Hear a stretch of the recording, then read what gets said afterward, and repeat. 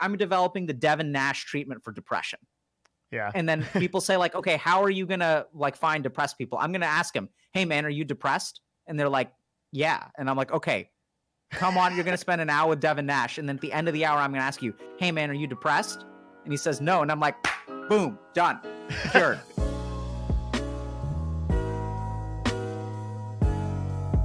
There we go. There he is. There we go.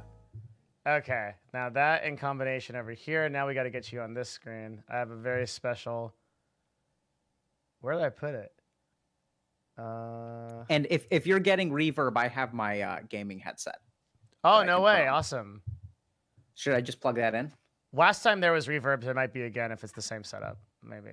I think we've improved. Oh, yeah? Every week we're learning more. Devin. Oh, God. Tell me about it. How have you improved? I installed this thing called VST Host. Okay. And then I have like a Yamaha mixer. Oh, shit. And so we're like upgrading, and I'm learning how to do this thing called streaming. What's it like to have like 10,000 IQ, dude? Like, it took me like 2 years to figure out that stuff.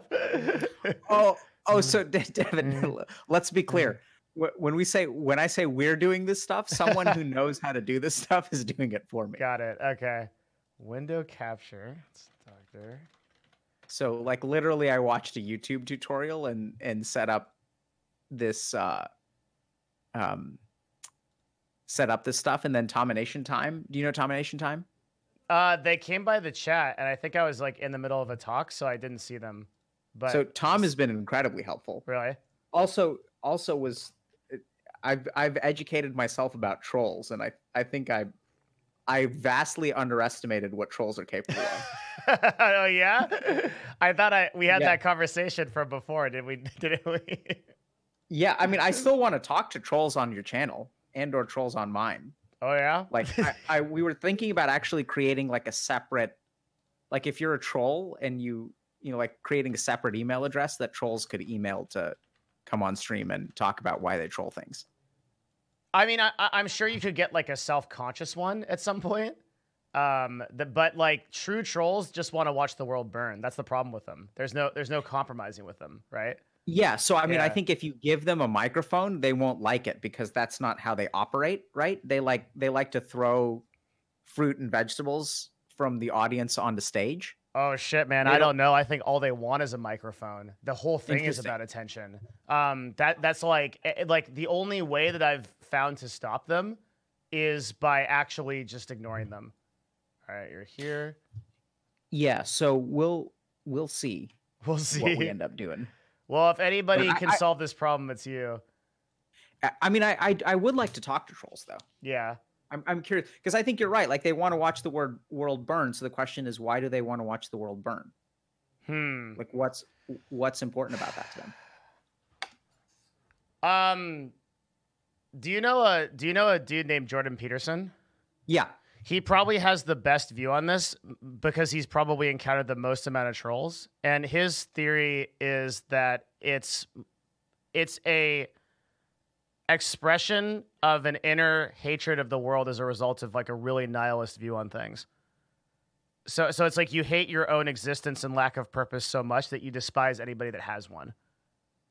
Yeah. So, I mean, didn't we talk about that last time we talked about trolls? Like, why are people trolling you? No, we didn't cover that. I thought we did. I thought we said, I thought I mentioned that I think the reason you're getting trolled is because you're doing something with your life and that offends them. You did say that, yeah. People come to your stream in order to make substantial positive changes in their life. And that's what I think that's consistent with what Jordan Peterson says, because you guys are in the search for meaning and they've had trouble finding meaning. So anyone who is building what they have looked for and not found, it really hurts them. It affects their ego. Yeah. You said you tell them the truth you don't want to hear. Since your message is one of empowerment and agency over your life. What invites the most hatred is meeting the person that you want to be. That's what she said. Yeah. That's pretty cool. That's pretty neat. So you've been like moving forward with the whole streaming thing in the week that or 2 weeks or whatever that we've been not talking, right? Yeah. So I think we've been streaming. We've had a couple people on and it's been fun. I enjoy talking to people. I had my first like kind of challenging interview because I think someone came on stream and like didn't really know why they wanted to come on stream or didn't really know what was wrong. And so it was kind of like they were being super vague. And so it was really challenging because I think that they like sensed that something was missing from their life, but they didn't know what it was or how to articulate it. Doesn't that usually take a really long time in therapy to like build that up because you have to understand that first? You have to understand why they're there, or they have to understand why they're there. Yeah. So, I mean, we did it in half an hour. That's insane. But, that's but it was challenging. I mean, I didn't know if we would, if we'd get there because it was tricky, but it's been fun to, talk to a lot of people and see how things are going. Good, man. And reaching out to people, hopefully helping some people. So is the majority of what you're doing still direct one-on-one type of therapy, basically, and then using that as an example for how other people can follow it? Or are you doing more? Yeah. So I think so. First of all, to be clear, it's not therapy. And sorry, that's a buzzword. Yes. Over the internet. But so I think what I do is just talk to people. And so usually my stream, like I stream for like 2 hours at a time. Right. And I may have like a little intro where I'll like kind of talk a little bit about what we've talked about, or if I just have thoughts that I'd like to share with the universe. And then we usually do like an interview that'll last 45 minutes to an hour, and it'll be on different kinds of topics. And so it's just that's based on like what people, want to talk about. So last week we had someone from Rise Above the Disorder. Who was that? Crystal Navarro. Yeah, I know Crystal. Yeah. Crystal's Jason. Crystal works with Jason Docton. I know Jason. Yeah. That was the guy that I wanted to connect you with last week when I told you. Oh. Yeah. It's Jason Docton. Yeah. So it's funny. Actually, someone at the conference that I was at a conference this morning, and a conference about like technology in healthcare, and someone there also wanted to connect me with Jason as well. I could totally do it. I'm on the board of Rise Against the Disorder. I'd love to. Oh, really? Yeah, I'd love to help. So yeah, small world. Totally. Yeah. or just a small group of people that are interested in solving a really big problem. Yeah. Yeah. Perfect. Anyway, so she was on for about half an hour. We talked about that a little bit, and then since she had to go, we actually like switched gears, and someone came on and talked about. So his question is, why do I date people that are like my parents? Oh, and so that was fun. We talked about that for a little while, and then this other guy came on. So usually I'll like talk a little bit. We'll do like an interview for about 45 minutes, and then we'll sort of do Q&A afterward based on like stuff that comes up in the interview. So like, do other people feel like they date, like, do they find themselves dating like the same kind of person over and over and over again? Like, why is that? And then, yeah, I mean, so that's usually the format. Got it. Okay. And so you and I are doing something kind of a little bit more, I think since we're also like sort of starting to commit to like more regular talks, which I love. Yeah. I mean, I love that idea. Yeah, that is amazing. Maybe you're very good at asking questions. Oh, really? Thank you. Really? Yeah. Thank you. I have a big reason for that, I think, is I prep a lot. Like I spend a lot of time, and also another big reason for it is like I read so many books and I've listened to so many podcasts and I've like done so much work on trying to understand self-improvement that it's that now that I finally have someone in front of me that it can answer all those questions, it's like a genie that I could just like continuously ask questions, just pop answers out of a freaking magic lantern. And I'm like, this is amazing. Like, this is everything I've always wanted, So it's like really easy to do. But yeah, I think you ask good questions. You ask questions that capture the nuance or essence of things, which is hard. Thank you so much. That means a lot. It's really cool. I think one of the things that we could do is sort of build over the course of time, build a foundation of understanding of some of these like topics. And the thing that I want to nail you on most of all is some kind of, and we don't have to get into that right now because I have a couple of like intro stuff, but like some kind of objective template for, because here's what I was thinking about between the last time we talked and now. And actually before I'd say that, and then we should probably reintroduce you to people that are watching you for the first time. There'll be a lot of those people. So there are going to be people who don't absorb the full percentage of what you say, or even they're going to give you like a certain amount of time of day that's like relevant to their attention span and how interested they are in the subject. So as much as possible, we have to work to try to distill into a template. Like objectively, if you were going to approach self-improvement, what are some of the things that people can do and why? And I think once we sort of like build the foundation of that understanding and like at a high level and a granular level, it'll be really cool. Sure.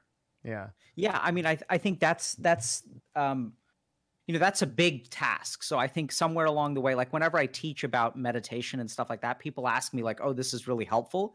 Is there a book we can read? And then the really disappointing thing is I say no. So there are a lot of books on meditation out there, but I think the real problem with a lot of dissemination of information is that, especially in the meditative world, is you have teachers who learn from their teachers who learn from their teachers who learn from a master. Mm-hmm. And so they start following a script, and then they start to lose how that script was made. Right. So it's like you're, instead of understanding like E equals MC squared, you're just like copying and pasting like iterations of that formula instead of understanding the basic elements that allow you to develop a meditative tradition. You know what's so weird about that is that I feel like meditation is a introspective practice that I guess if you just do it will bear fruit, but you're saying it doesn't unless it's technique based. Like if someone just sits down and starts meditating, like they lose it. So I think what happens is people emphasize the technique, right? So if you go to a meditation, like a particular tradition of meditation, they're going to say, like, for example, if you go to a Zen meditation, they're going to say, this is the way to meditate. Yeah. And they don't really acknowledge that there are like thousands of ways to meditate. They say, this is our way. But like the person who developed Zen is the one who truly understood it. Yeah, that's true. And so what's happening is like everyone else is just following a playbook. But like in order to really understand the stuff, in order to do what you're talking about, you have to be able to make the playbook. You have to be able to create your own plays because that's when you truly understand the pieces involved. Did you ever read Siddhartha by Hermann Hesse? Yeah, many years ago. Yeah, there's a scene in it where, so in Siddhartha's world, Buddha already exists. So Siddhartha is going through the world and meets the Buddha as a separate person who's already become enlightened. And he says exactly that to the Buddha. He says, this is assuredly the absolute best path to reach enlightenment that can be taught. The problem is that because I'm lacking that self element, I can't follow it. I have to go find that answer for myself. Yeah. Yeah. So I think that's the challenge, right? Is like creating, you're saying like, how do we distill what we're talking about to be like a road that people can follow? And honestly, like, I think if you want to, so I'm working on that. It's funny. I sat down and actually, result of the streaming, a lot of stuff is coalesced for me. And I wrote like 3 pages about anxiety. And like, it's sort of like everything you need to understand about anxiety just boil down to 3 pages. And it's like, where does anxiety come from? Why do we have anxiety? What are the like physiologic anxiety versus cognitive anxiety? How does anxiety affect your mind in the moment? And where are the roots of anxiety? So if you're thinking about tackling anxiety, you have to tackle the roots of it, and you have to tackle the actual activity like in your thought process in the moment. And that division is very fundamental. And so I think, you know, that's my goal too. The other wild and crazy thought that I had was that, so I've been thinking about distilling stuff too. And I was thinking about like, you know, we do a lot on Twitch, and we like, you know, I think Twitch chat appreciates what we do, and that's why we do it, right? So that people can watch and learn. But ultimately there's a part of me that says that, you know, you're never going to learn like what you want us to do, Devin, is not going to be possible through Twitch. That's why we're syndicating it to YouTube. every talk that we do goes, yeah, you're right. And actually, this is a fundamental problem with this platform that I've talked about to Twitch a lot, right? And I don't know how you solve it. Is like, how do you convey meaningful information that sticks with people and lives somewhere in a live format? It's very hard. So I had a crazy idea, which is a little bit tangential to what you're saying. I was thinking, so we held our first retreat, like our healthy gaming retreat, in August, and it was a lot of fun. We went out to Yosemite National Park. Gamers from all over the country showed up, and it was fun. And it was like I think it was like Wednesday to Sunday, and I had this idea that I'm kind of tempted to just tell the internet, and this is probably a terrible idea, but just tell people that I'm going to be somewhere for 10 days. And if you guys want to learn stuff, like legitimately learn, like just show up. And whoever wants to show up can show up. And we're just going to like work through this stuff. We're going to teach you how to meditate. We're going to teach you about anxiety. We're going to teach you about whatever you want to learn about. And let's like workshop, like make a retreat where people can just show up, and then we're going to get through whatever we want to get through. So we sort of go ahead. Sorry. Go ahead. Oh, I was going to say there's a really interesting idea in that, is that what if you use your Twitch as a lead generation into those kind of events that do have that impact? What is a lead generation? What does that mean? It's a marketing term that means there's a, if you imagine a funnel, okay, and at the top is a big circle, and at the bottom is a very small spigot, right? Mm-hmm. At the top, everything sort of falls into it, and it gets shot out. So the top of the funnel would be the way that you put ingredients in. So if you're going to pour water into the funnel, imagine water is people that need help, for example, right? Yeah. They all kind of go down in the funnel, and they end up in the place you want them to be. So in this case, the lead generation would mean bringing new people into the funnel from one source so that they can come out into another source. So they come in from Twitch, for example, and they come out the other end onto a seminar or a retreat or something that you want them to do. Yeah. I mean, I think that's because I'm just recognizing the shortcomings of like just not being able to help everyone, right? So I think a lot of people learn from interviews and like what we're going to talk about today and stuff. Mm-hmm. But ultimately, I think the most transformative experiences of my life have been kind of like in person. Oh yeah, where you're kind of working with someone intensely, and if people want to, I think there are issues of like scalability and stuff. So I think the upside of something like Twitch is that you can reach way more people. Like you can reach hundreds of people or thousands of people or tens of thousands of people at a time, which you really can't do in a retreat.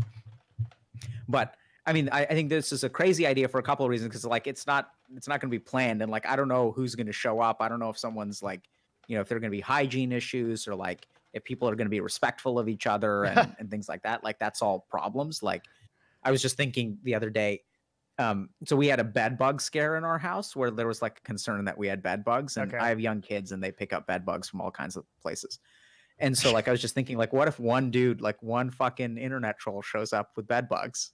Oh yeah. Or, like lice. And then like we're going to have to like quarantine, and everyone is going to leave on day 2 because we're such an interesting thought that you had. Like there's gaming conventions of like 100,000 people that go to like PAX West or whatever, and haven't had some kind of epic pandemic beyond the flu or whatever. So which is miraculous. It is. Yeah, it makes you really think about that the sort of divine wave that there must be to make that kind of stuff happen. I can't believe something hasn't happened some mutated virus hasn't come out of a gaming event and killed us all. Yeah.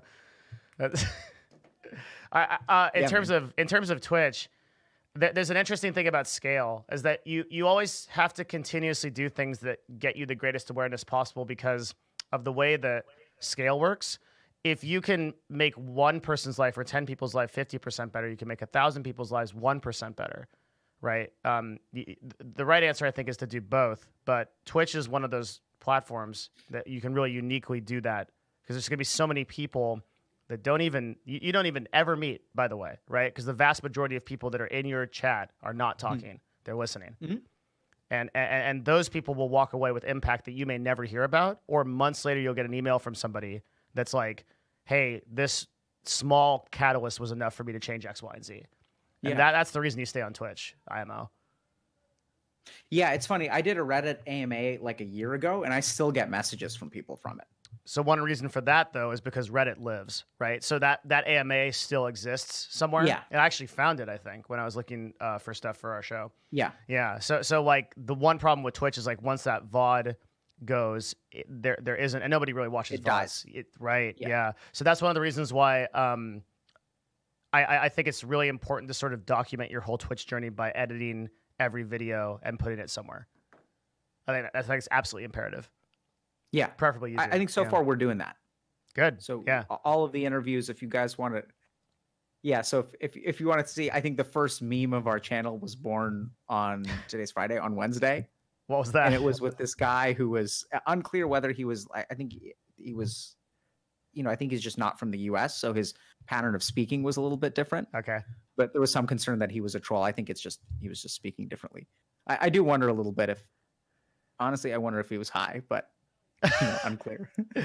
But I think it's just it's probably just a foreign accent and maybe a dick thought for me to have. But yeah, so I think we're trying to chop up videos, and so people can watch if there's like issues that are relevant to them. So we've talked about self-judgment. We've talked some about borderline personality disorder. We talked some about how, like, what kind of patterns we get into when we date people.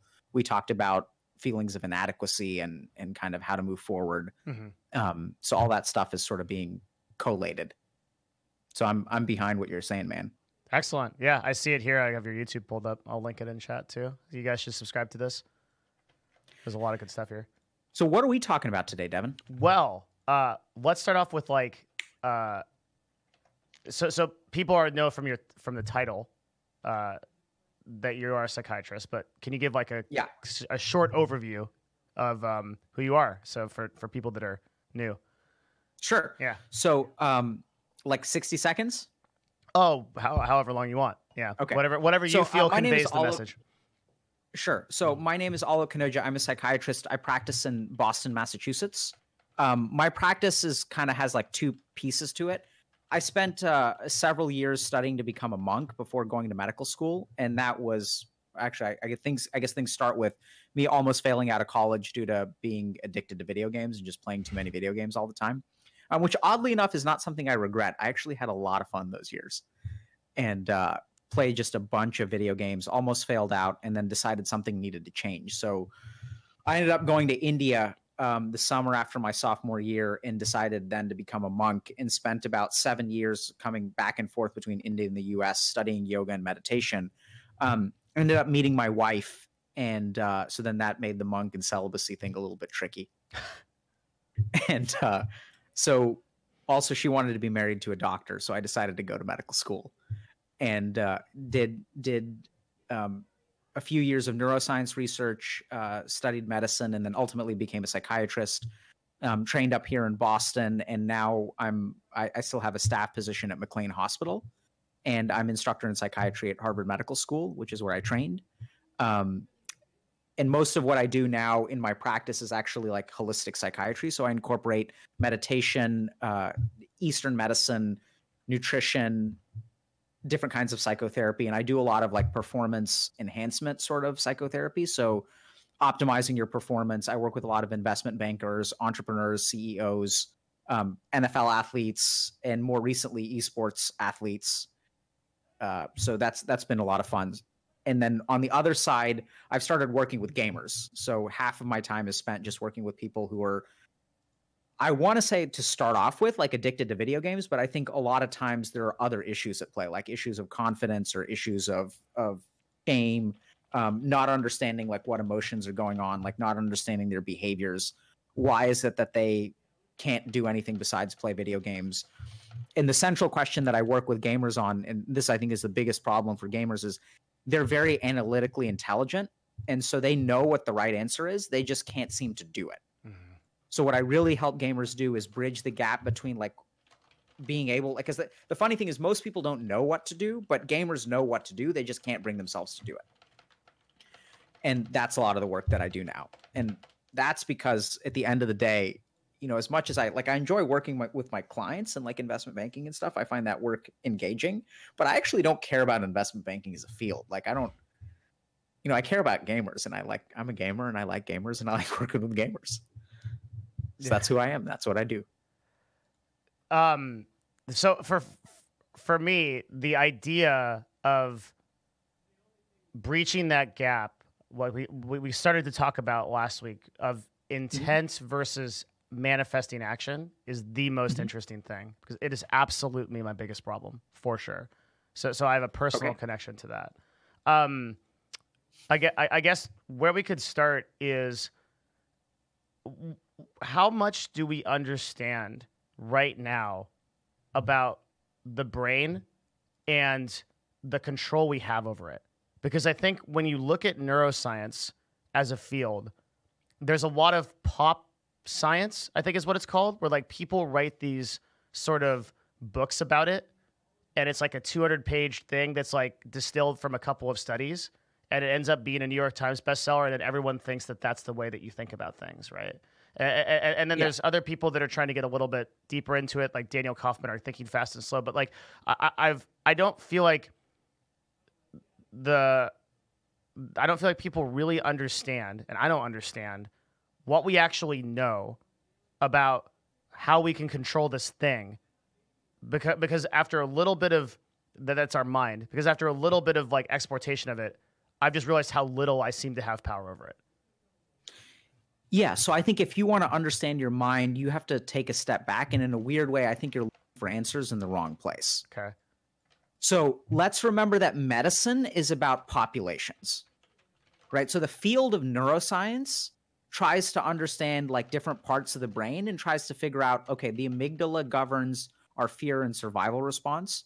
Our frontal lobes are the things that give us impulse control and allow us to plan and execute actions. But what medicine is focused on is not the individual. It's focused on like the common elements of humans. Okay. And I think the biggest challenge that people face is if you're looking for neuroscience to give you an answer into like how you can be a more productive human being, I think you're looking in the wrong place. Because neuroscience is about averages. Medicine is about averages. So let me just give you an example. So do you know how we came up with the 2,000 calories a day FDA recommendation? No. So in 1960 or 1950, there was something called the NHANES study, where basically like the Food and Drug Administration or Department of Public Health, I don't know, I think it was the FDA, sent out a survey to Americans and said, are you healthy and what do you eat over the course of a week? And then what they did is they took all the people that are healthy and they averaged what they ate and they broke it down into like calories, carbs, fat, and protein. And they said, okay, this is our recommendation. And it's 2,000 calories a day.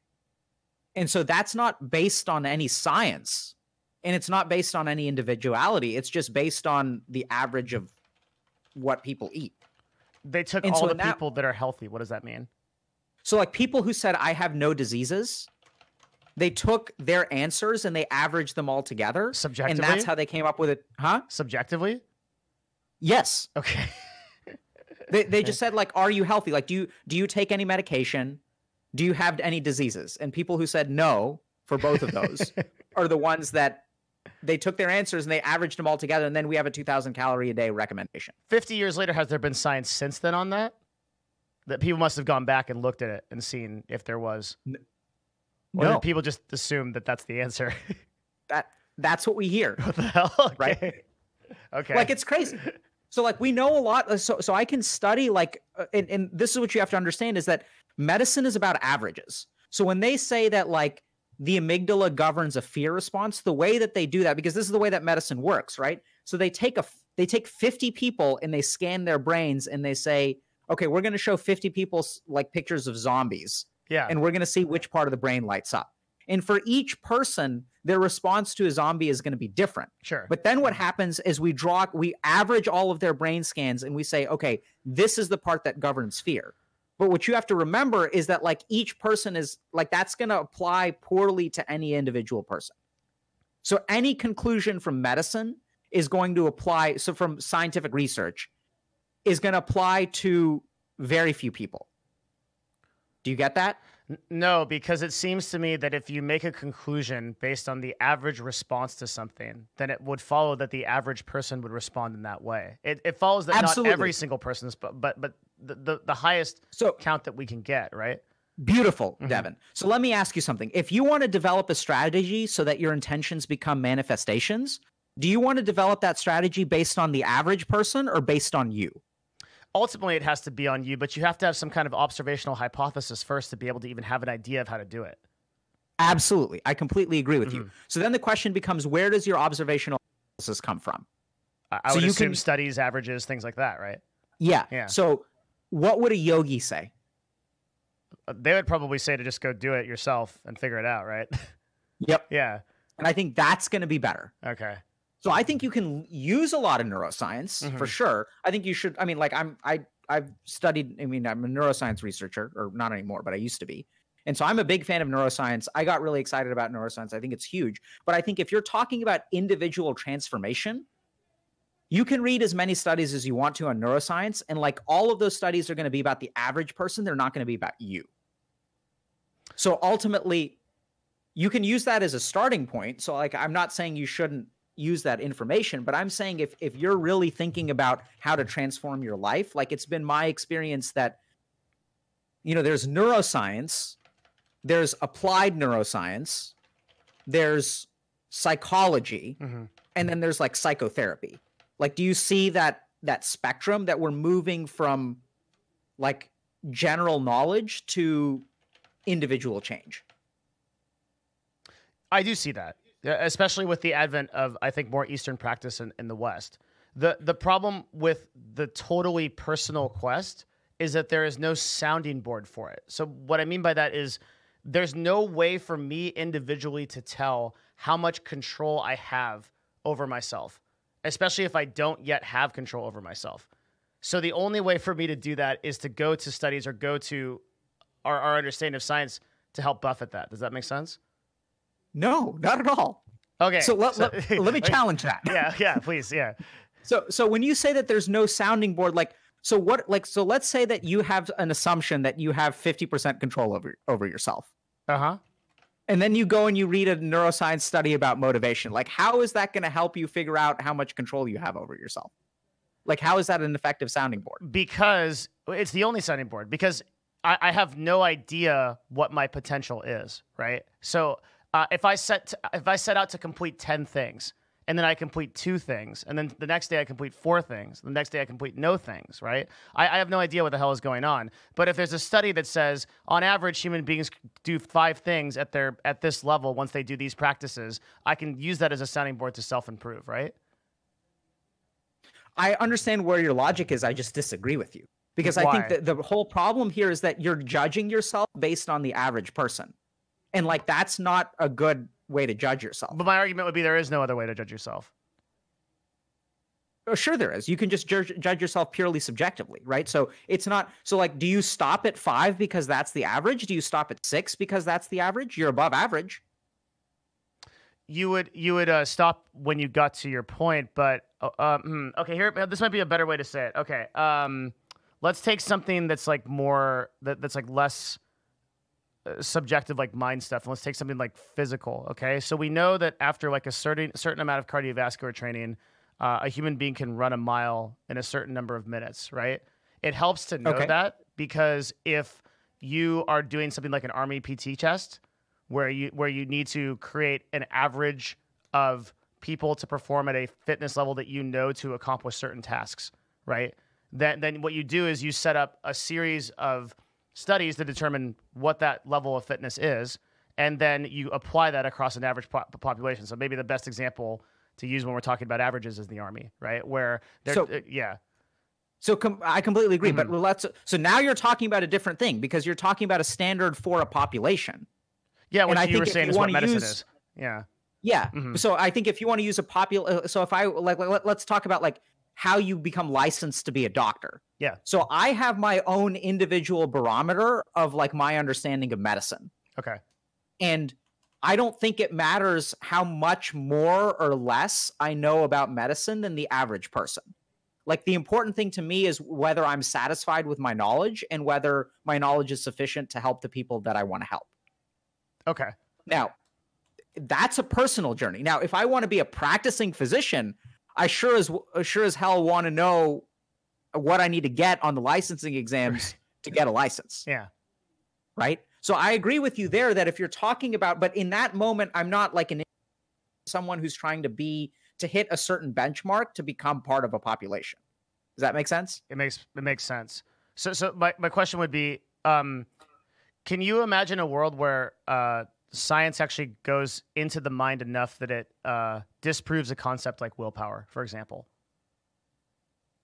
I mean, I think if science disproves willpower, that's fine. I think that the challenge is that doesn't help the individual. Well, do you think that understanding our limits helps?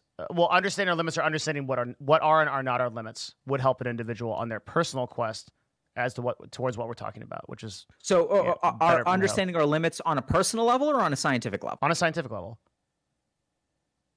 I mean, I think it helps. Yeah. So I think this is where it kind of comes back to what you're saying about kind of hypothesis generation. So I think science is useful in terms of helping us sort of like start the process of self-exploration. Okay. So I think so like it's useful to know, for example, from science. I think this is, but ultimately it comes down to the individual. I think it's useful to know, for example, that our frontal lobes and our amygdala have a reciprocal inhibition. What does that mean? So the frontal lobe is the part of our brain that allows us to do the things that we should do. It allows things like impulse control. It allows things like delaying gratification. Okay. And then we also know that the frontal lobe does a good job of shutting off our amygdala, which is in our limbic system, which is kind of our centers of negative emotion. We also know that our amygdala and limbic system, our centers of emotion, shut down the frontal lobe. So I think it's a useful mechanism to understand that, like, when I get emotional, my ability to delay gratification and control my impulses goes down. And it's also important to know that if I strengthen my frontal lobe, the better I get at delaying gratification, the less power emotions will have over me. There's a reciprocal inhibition. So both of them, each one has the ability to shut off the other. But I think in a simple way, like, you can study science to arrive at that conclusion. And then I can just ask you the simple question. Devin, when you're pissed off, do you make good decisions or bad decisions? Yeah, typically bad decisions, right? Right? And like, ultimately, like, we needed 1,000 studies to teach us that lesson. Well, you might have needed 1,000. Someone probably needed 1,000 hours of meditation to ask that question. Absolutely. Yeah. Right. So I think that in my experience, so what I find is actually one of the biggest things that, and maybe I have a bias because of the people that I work with. I work with people who are highly motivated and highly successful. And one of the biggest problems that they have in terms of finding peace or happiness, and this is true of gamers too, is that they enter a comparative mindset. Yeah, this is a huge problem. And the big problem that I have with the spirit of what you're saying, like, I don't think we should abandon neuroscience. Like, I use it a lot. I use it every day. The problem is that when you set your standard, when you assume a standard that is external or comparative, because if you set a standard and you say most people are able to achieve 5 tasks a day and you're able to achieve 2, like, how does that help you today? All it tells you is that you're doing a shitty job. Like, that doesn't actually, like, that's all it tells you. But if it tells you that you can do that, then it could give you the impetus to improve. I agree, but I think that in a weird way, I'm not sure that you can do that. Right? Because in this moment, I don't know that it's actually possible for you to do 5 tasks. Right. Yeah. Like, I think you have to focus on doing 2 tasks tomorrow. So I think that the problem with setting an external standard for yourself is that, I mean, let's just think about it this way. So, you know, I look around and I see that all my friends are, I'm just thinking about myself, like, back in high school. I look around at all my friends and see that, like, they have girlfriends and I don't. And so I know it's theoretically possible for me to have a girlfriend, and I can try to work at it, but in a weird way, like, the way that I ended up actually getting a girlfriend has nothing to do with striving to get a girlfriend. That's true. Yeah. Which doesn't mean that there isn't positive stuff that can come out of, like, striving to get a girlfriend, but I would argue that it's actually, like, damaging to strive for that. And most of the people that I work with, I'd say that if you want a girlfriend, actually don't try to get a girlfriend, just focus on yourself and become a better person. And you'll become, like, more attractive to other people. And oftentimes, as they make a comparison to others, they're looking for something that someone else has, which in turn blinds them to what they actually would benefit from. So it's damaging to strive for it because you're going after the wrong reasons for pursuing it versus... whenever you go after something, what you're saying is when you go after something that is externally driven, you're not going to get a response that's authentic to yourself if it was internally driven. So if your main question is how does intention, if I want to do something and I want to make that a reality, I think the more that you focus on yourself and the less you use an external standard, the better you're going to be at being able to do that. So we talk about jobs, we talk about careers, but we don't talk about callings. And I think that's a big problem. What's the difference? You tell me. We talk about jobs and we talk about careers, but we don't talk about callings.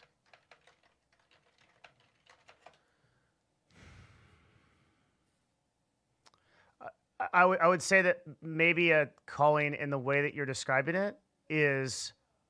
Devin, why do you stream? Why do I stream? Yeah. To make the greatest amount of positive impact on people. Is that a job? I'm a weird case because I don't need to do it because I do another job. But most people probably stream to make money or like as a job. Yeah, I don't do that as a job. Okay, so yeah, so case in point, right? Mm-hmm. So like that's something like do you when you stream, how do you feel about yourself? Usually pretty bad. Okay. Yeah. Why is that? Streaming is extremely difficult. It's really negative most of the time, and it requires like really long hours. And there's just a lot of negativity on the internet that gets to me. Okay. Yeah. So I sort of actually broadcast in spite of that, and I know like maybe the typical answer is supposed to be like, oh, like I feel so great. I feel like I'm achieving my calling and stuff. It's more like an obligation of something that I feel like I should do because I'm providing value, which is just like. I have to be here to do that, right? So yeah. Beautiful. It's not the wrong answer, Devin. It's the right answer. It's the best answer. So now this is very, very important to understand. Mm-hmm. Most human beings, when they have an intention, what gets in the way is the negative feelings or negative outcomes. You get that? Yeah. Mm-hmm. And somehow you are able to do something in spite of those negative feelings or negative outcomes. You have somehow stumbled upon the silver bullet, which is to do something even though it hurts. Yeah, but I feel like that just creates it perpetually sucks. It's like, okay, yeah, so like that we need to work on. Yeah, okay. So we can work on that. So it sounds like that's what we're talking about today. Yeah. But I just want you to like just pause and think about this for a second. Mm. You're able to like enter this shitstorm of streaming on a daily basis. And there's a part of you that hates doing it. And yet, if we think about what are the things that get in the way from intention to manifestation, isn't it the bad stuff? Like if becoming a millionaire was like involved eating burritos every day, like people could do it. Like you could, if gaming and like eating sushi and traveling the world was what was necessary to become a millionaire, everyone could do it. The reason that becoming a millionaire is hard is because you have to do things that you don't like to do. And what I hear from you is that you're able to do things that are actually painful and difficult for you, but somehow you find the strength to get up every day and do it. Yeah, eventually. I'm never on time, but yeah, I eventually do. That's fine, right? So let's just think about this for a second. If we have a life where we're no longer restricted by pain, suffering, and negative emotions and negative feedback, and we can do things in spite of that, like imagine how much control you have over your life. That doesn't make sense to me. If we lived a life without negative emotions, we would have a lot of control. Sorry, not without. If we lived a life where negative experiences did not prevent us from doing the things that we want to do. Did not prevent us from doing them, yeah. How much freedom do you have in life? I would assume a lot, assuming that's the actual barrier, but I'm not sure it is. Okay. So I think for many people, it's one big one, right? Because generally speaking, people don't do things because they're hard. They do things that are easy. Like, why do people play video games? Because it's fucking easy. Yeah, but do you think that there's also sort of a societal or cultural aspect of this where we have sort of pushed the tasks? So like once you get into doing things like pay-per-click advertising, for example, and you're like, it's not like really technical work and it's actually pretty fun. It's almost like a game in of itself to figure out like these demographics and like these audiences. And it's actually really similar to gaming. It's kind of weird how it's a parallel, but we've sort of, as a society, pushed these topics over here and said, these are not fun. And now everyone's sort of grown up knowing that. How much of it do you think, like in terms of distribution of these tasks, is actually stuff that human beings don't want to do or just things they think they don't want to do? I don't understand your question. It's important because let's use the millionaire burrito example that you had. So you said if being a millionaire was easy and everyone just had to eat burritos to do it, they would do it. But what if society as a whole just like believed that burrito eating was really difficult, not fun, and disgusting? Okay. Like what I'm saying is, this is a really hard concept. I'm not sure I'm going to get this right, but the tasks that move people to the top of hierarchies, they are difficult and uncommon, by virtue of a sort of cultural significance around that thing, right? Like there's people say building a business is difficult, but we don't know that building a business is actually that difficult. But there's been a lot of like societal stigma around it, and now the perception is that difficult, so maybe people don't even try. Yeah. So let me see if I understand you. Mm-hmm. So how much of our perception? Let's just how much of our how much of our perception is actual barriers psychologically, and how much of it is? I'm making a claim that if you are no longer controlled by your negative experiences, you have freedom in life, and what you intend will become real. That is the claim you're making. And you are saying, but how much of so that involves like freedom from negative experience, but your response is how much of our definition of negative experience is determined by society and maybe false. Right, which matters because even if you get rid of the negative experience, you still have that barrier after that, if that's true. Does that make sense? I hear you. Mm-hmm. So now we come back to what I was saying earlier, which is this is why you should not look externally for a comparison bar. All right, so then let's go back to that question and say, let's assume that's right, and that we can't look externally. Where do we look? And I know the answer isn't obviously into the self, because that doesn't mean anything. No, I know. So I think we look at what we're highlighting now is the difference between a job and a calling. Okay. Right? So like a job is what society tells you to do in order to be successful and secure. Mm-hmm. A calling is something that like you feel like is a duty or a responsibility. Last time we talked about dharma, you remember that? Yes. And you said that like part of the reason that you stream is because you feel like it's an obligation. Yeah, duty or responsibility is how you define it. Yeah. So you do this because you see that something is wrong in the world and that you feel like you have the capacity to try to fix it. Exactly. And that's where you get the strength to deal with trolls, the negative emotions, the whatever makes it difficult for you to stream. Yes. And you also say that, some people make premises like, oh, starting a business is hard. Whereas what you're telling me is that you actually really enjoy doing things that other people find to be boring or difficult, and you thrive off of that. Absolutely. Mm-hmm. And so I think what you're doing is exactly what I'm advocating, which is stop looking at what other people are doing and start to think a little bit about what is it that you enjoy? What is it that you want to do? What is the change that you want to see in the world? And then like take a stab at it. I mean, this is a fancy way of saying look in the self, but I think looking in the self is very difficult and it's like kind of directionless. It's something that yoga hippies say. Yeah. Like, so let's be scientists about it. So what does that actually mean? It means like thinking about what are the things. So this is, I think, if you want a concrete task. So here's one. What are the things that you can do despite them being difficult that you, like, oddly enough, other people are bitching and moaning about, but you're actually completely fine doing? Meditating, going to exercise like yoga or things like that, reading books. These are things that come pretty easy to me personally, that are often like difficult things for other people. Yeah. So I think when for your listeners and my listeners and all of the listeners mm-hmm. and everyone who's watching VODs, I think that's a question that they should ask themselves. So looking into yourself is a systematic process that involves a lot of different dimensions.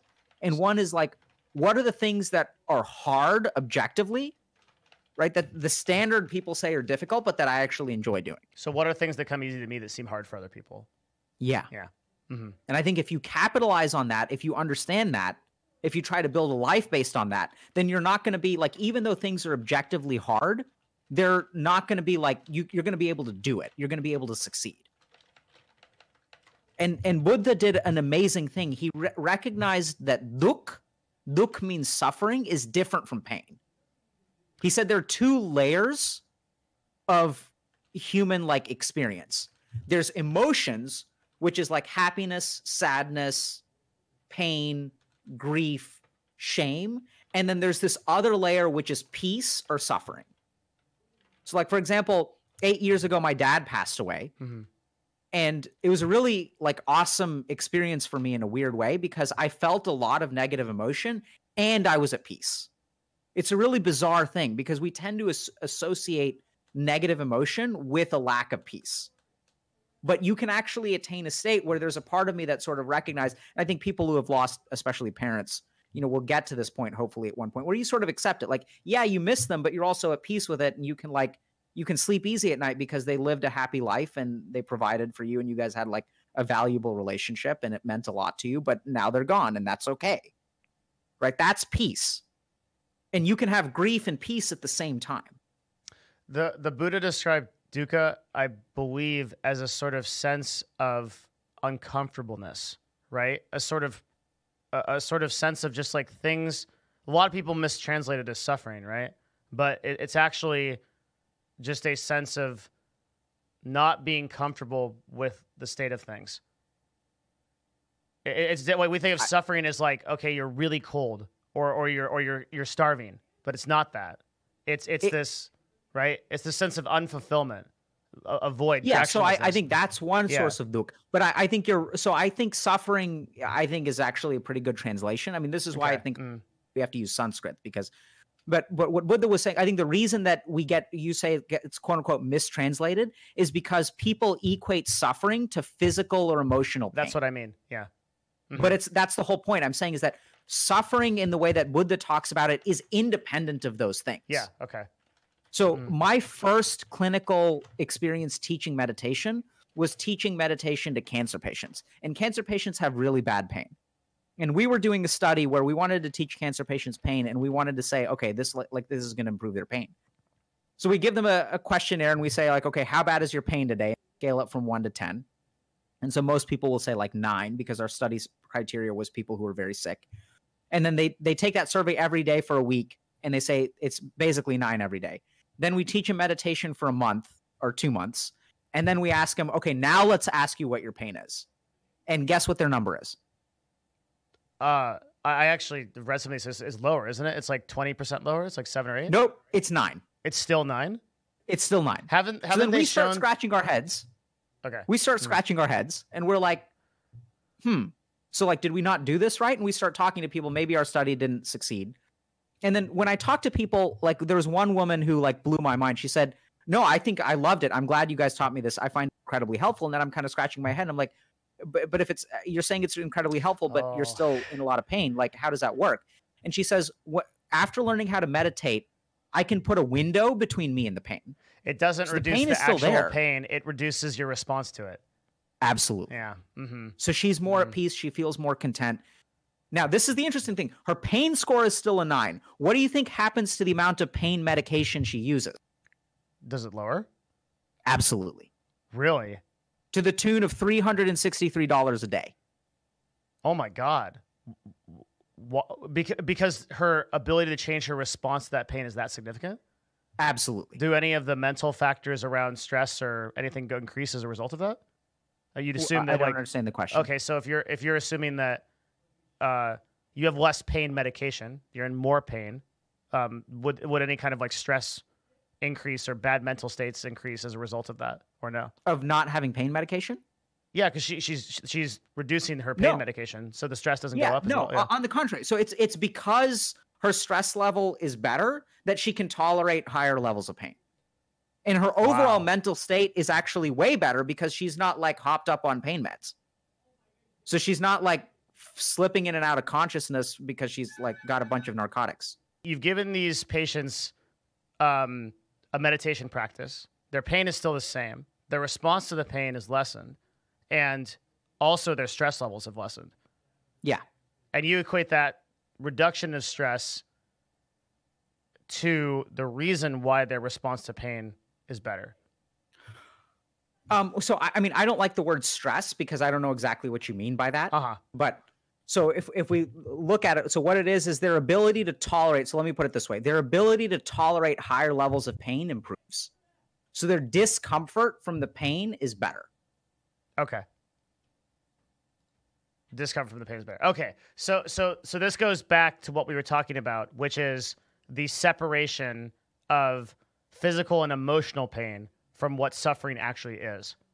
Yeah. All right.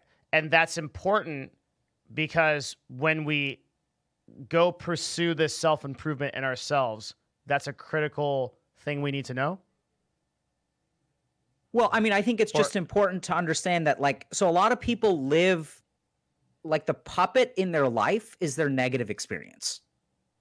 Sorry, the puppet master in their life. Like, they're puppets, and they're controlled by their negative experiences. Right? So, like, can you define, like, when you say negative experience, do you mean past? Do you mean current? Or do you mean I'll give you, so, like, let's say that I'm in class, and I have something that I think would be a valuable point to make, but I'm afraid of how I'm going to sound because I'm, like, self-conscious about my voice. So I'm embarrassed by it, and so then I don't speak. Okay, right? So in that way, it's controlled your action. Yeah, so, like, anxiety controls people's lives. And so if you want to overcome anxiety, like, there are a lot of different ways to do it, but if we're talking about, like, you know, what, like, when I want to do something in life, like, what gets in the way? So I think anxiety is a great example of some kind of emotion or some kind of internal experience or some kind of, like, suffering that prevents me from doing the thing that I want to do. Yeah. If I really like a girl and I want to ask her out, but I'm afraid she's going to say no, and I never end up asking her, and then I regret it for years. Like, what is the thing that kept me from doing the thing that I really wanted to do? Yeah. It's the fear of rejection, right? It's the lack of self-confidence. Sorry. Yeah, go for it. It just makes no sense to me. Why does the brain do this where it'll offer you, like, an initial fear of rejection, and let's put on a scale of 1 to 100, that's like a 1 in a negative experience. But the fucking experience of 40 years of regret of not asking that girl out is, like, so much infinitely worse. Why does the brain preload you? Why do we preload ourselves? Better question. To that narrative. Where's the cost versus benefit in that? Like, so I think there are a lot of things that the brain does that's seem like they're mistakes to us, but we have to understand that the brain is not stupid. The brain is just operating under a different set of, like, values. So the brain's priorities are just different from what we want them to be. Okay. Right? So, like, this is where, so for example, this is something that I was explaining to people earlier. Anxiety is not real. I mean, it's an illness, but when I really stop and think about it, what I realized one day is that anxiety is a learned behavior. So, like, anxiety is not, like, sure, it causes people a lot of suffering, but anxiety is, generally speaking, something that people learn at some point that's a protective mechanism. So if you have a kid who gets bullied in school, they learn early on that, like, when you have, like, a 6-year-old who's getting bullied, there's a part of their brain. So I want you to just envision this scenario. So there's a kid on the playground. He's 6 years old. And he's being made fun of by, like, half a dozen kids. Okay. And the kids are sort of in a semicircle or even, like, full circle, and he's being surrounded. Yeah. And they're making fun of him, right? So that's something that I definitely experienced when I was a kid. I think a lot of gamers go through something like that. What do you think is happening? What is that person's brain teaching them in that moment? That any kind of self-expression to lead to this kind of scenario is bad? Sure. Yeah. So then let's say 15 minutes, the bullies get bored and they move on. And then how does the kid feel? Horrible, right? Like, I never want to do that again. I never want to do that again. But they also feel relief. Oh, now that it's over. Now that it's over, right? Yeah. And so the brain teaches them something very simple, which is that when there are a bunch of people looking at me, I'm in danger. Do you see that? Yeah, one of the ways I heard this said was in reference to agoraphobia. So the example was, like, somebody has, like, a bad feeling or something bad happens in, like, a public place, like a mall, and now the mall then becomes the associate, and then they go home and they feel better. So the mall becomes that place of, like, negativity. They never go back there. The home is the place that's secure, right? It's the same type of thing. Absolutely. Yeah. Okay. Same thing. So do you want to just tell people what agoraphobia is? The fear of like, public places or, like, social events or things like that. Yeah. Absolutely. Yeah. So what happens is, like, so the brain from a very primitive point, like early on in development, right? When, like, all the Play-Doh is still soft before it starts to, like, harden, and so a lot of stuff that happens very early on is very impactful for our programming for the rest of life. Like, things like learning how to walk and the capacity to learn language. So our brain is really laying down very, very foundation when we're young. And so when this kid is very young, he learns a very simple thing, which is that when I'm being looked at, I'm in danger. And as long as no one sees me, I'm fine. And so the next day he goes to school, and I mean, if this is what happened to me, is like, I was smart, right? So like I knew the right answer, and the teacher would call on me. Everyone's looking at me, and I'd give the right answer. What do you think would happen at recess after I gave the right answer? Would people actually make fun of you? Like, or come at you again? Right? Because the stupid kids who were larger than I was didn't know the right answer. Yeah. So they'd call me smarty pants or teacher's pet or whatever. And so then my brain is learning even more. It's like, okay, if I open my mouth even in a relatively safe place, like I'm going to pay for it later. Yeah. So then what happens is I end up with something called social anxiety, which is that like I can be out at a restaurant with people that I don't know. And even though no one has bullied me for years, that programming has gotten laid down that like when everyone is looking for me, like I'm in danger. Okay. And if you ask someone about social anxiety, they'll tell you, they're like, I know these thoughts are crazy, but when I'm at a dinner table with 6 people that I've never met and I open my mouth, my heart starts racing. That's a danger response. That's a physiologic response. Right. They can't help themselves. Yeah. That's their brain, quote unquote, doing that to them. And this is where we kind of say, like, why does the brain do stupid shit to us? And it's because that's just what the brain knows how to do. Like, it doesn't understand. It's trying to protect you. Okay. So this is something. Go ahead. Well, I have a really important distinction that's going to be, I think, a super hard answer. But when you say this leads back to the brain's priorities are different from what we want them to be, who's we? Because if this is all made up into the brain, we're some outside force that's opposing this, obviously, since we have the consciousness to do so, right? Like there's one part of you that's saying, I don't want to be socially anxious. There's another part that is, it seems almost coded in.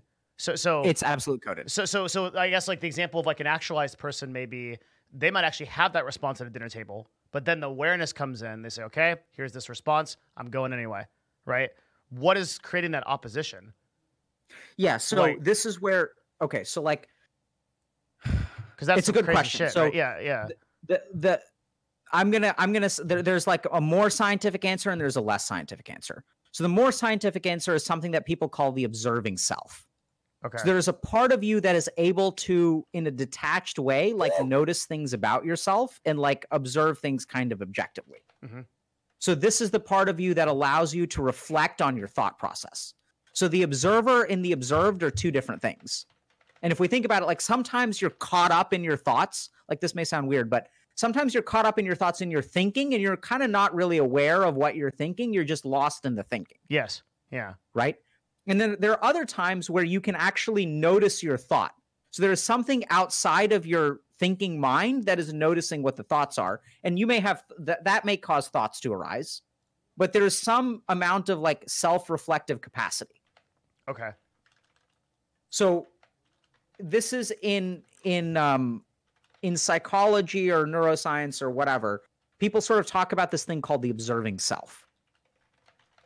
Now, on a far deeper level, like, so people have just made the observation that, oh, I have the capacity to like understand something about what I do. What I do, yeah. Mm-hmm. Yeah. Or what I think or who I am. And what the yogis actually, they went they went one step further and they actually tunneled down and explored the depth of the mind. And what they realized is there is some part of us that they call the Atman, which is more loosely translated as soul. Yeah. Mm-hmm. Or consciousness. Mm-hmm. And the consciousness is separate from the mind. The mind is a thinking machine, but that consciousness is separate. And that the purest form of consciousness is like something that's divine. Okay. And when we like become pure consciousness, then we're enlightened. When you're kind of completely free from the mind. And so this may be kind of a weird thing that people have trouble understanding. So we can go through a quick exercise where I can kind of lay it out for you. Sure, yeah. So people tend to think, first of all, that consciousness and mind are the same thing. So let's understand the different states of mind and being that we all experience and see how consciousness and mind are actually separate. Mm-hmm. So the first thing is, what are we doing? Like, so right now, Devin, is your consciousness active? Yes or no? Yes. Yes. And is your mind active? Yes. Okay. So the other way to put this is, are you aware? Yes or no? I am. These are really difficult words because they could mean a lot of things. No, just answer the question simply. Are you aware, Devin? I think so. Yes. Yeah. The answer is yes. Yeah. Don't worry. We got to step away from fucking philosophy. Yeah, some weird shit. Yeah, it's like no. Just all of that stuff. So the yogis didn't care about are we in the Matrix? We're not in the Matrix. Just forget. Just are you aware right now? Yeah.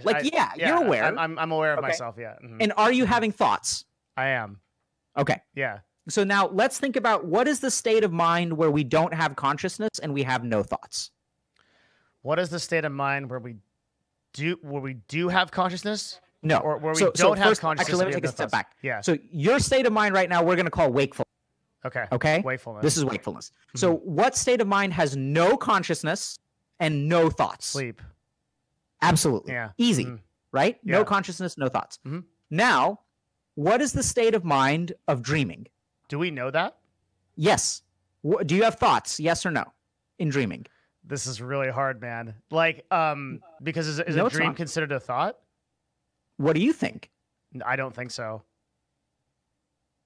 So do you have thoughts when you dream? You can think while dreaming. Yes. Yeah. So the mind is active in a dream, right? Yeah. Are you conscious in a dream? Sometimes, but not always. Not usually. Yeah, not usually. Mm-hmm. Right? Mm-hmm. So now we have, and then we also have something called a daydream. Why do we call it a daydream? Because you're awake. What is daydreaming? Are you aware in a daydream? Not usually. Absolutely. Yeah. Mm-hmm. Do you have thoughts in a daydream? Yes. Absolutely. Right? Mm-hmm. So now we have, when consciousness plus thinking is wakefulness. No consciousness, no thinking is sleep. And then we fucking human beings, we understand this stuff so well that we came up with a word that describes the other. And then we have dreaming, which is no consciousness with thoughts. And then we have daydreaming, which is no consciousness with thoughts. So do you see that, even between sleep and wake, we have found a common state of mind and we use the same word to describe it. Yes. Daydream versus dream. Yes. Because human beings intuitively understand that I'm lost in my thoughts and I'm kind of not aware of what's going on. Yes, they do intuitively understand that. So now we're filling out a 2x2 table, right? Yep. You get that? Yeah, I do. And so then now the question becomes, what is consciousness without thought? It's meditation. Absolutely. Yeah. There it is. Yeah. So when people ask me, what is meditation? That's it. That is super meditation. Cool. Okay. I totally get that. Meditation is consciousness without thought. Yep. Now you've heard that phrase 1,000 times before. Yeah, but not in context. But we don't understand, we don't explain what that means. And it's actually it's mind-blowing. Yeah, it is. It's you insane. Can teach this stuff. You can ask a 6-year-old these questions and they'll give you the right answers.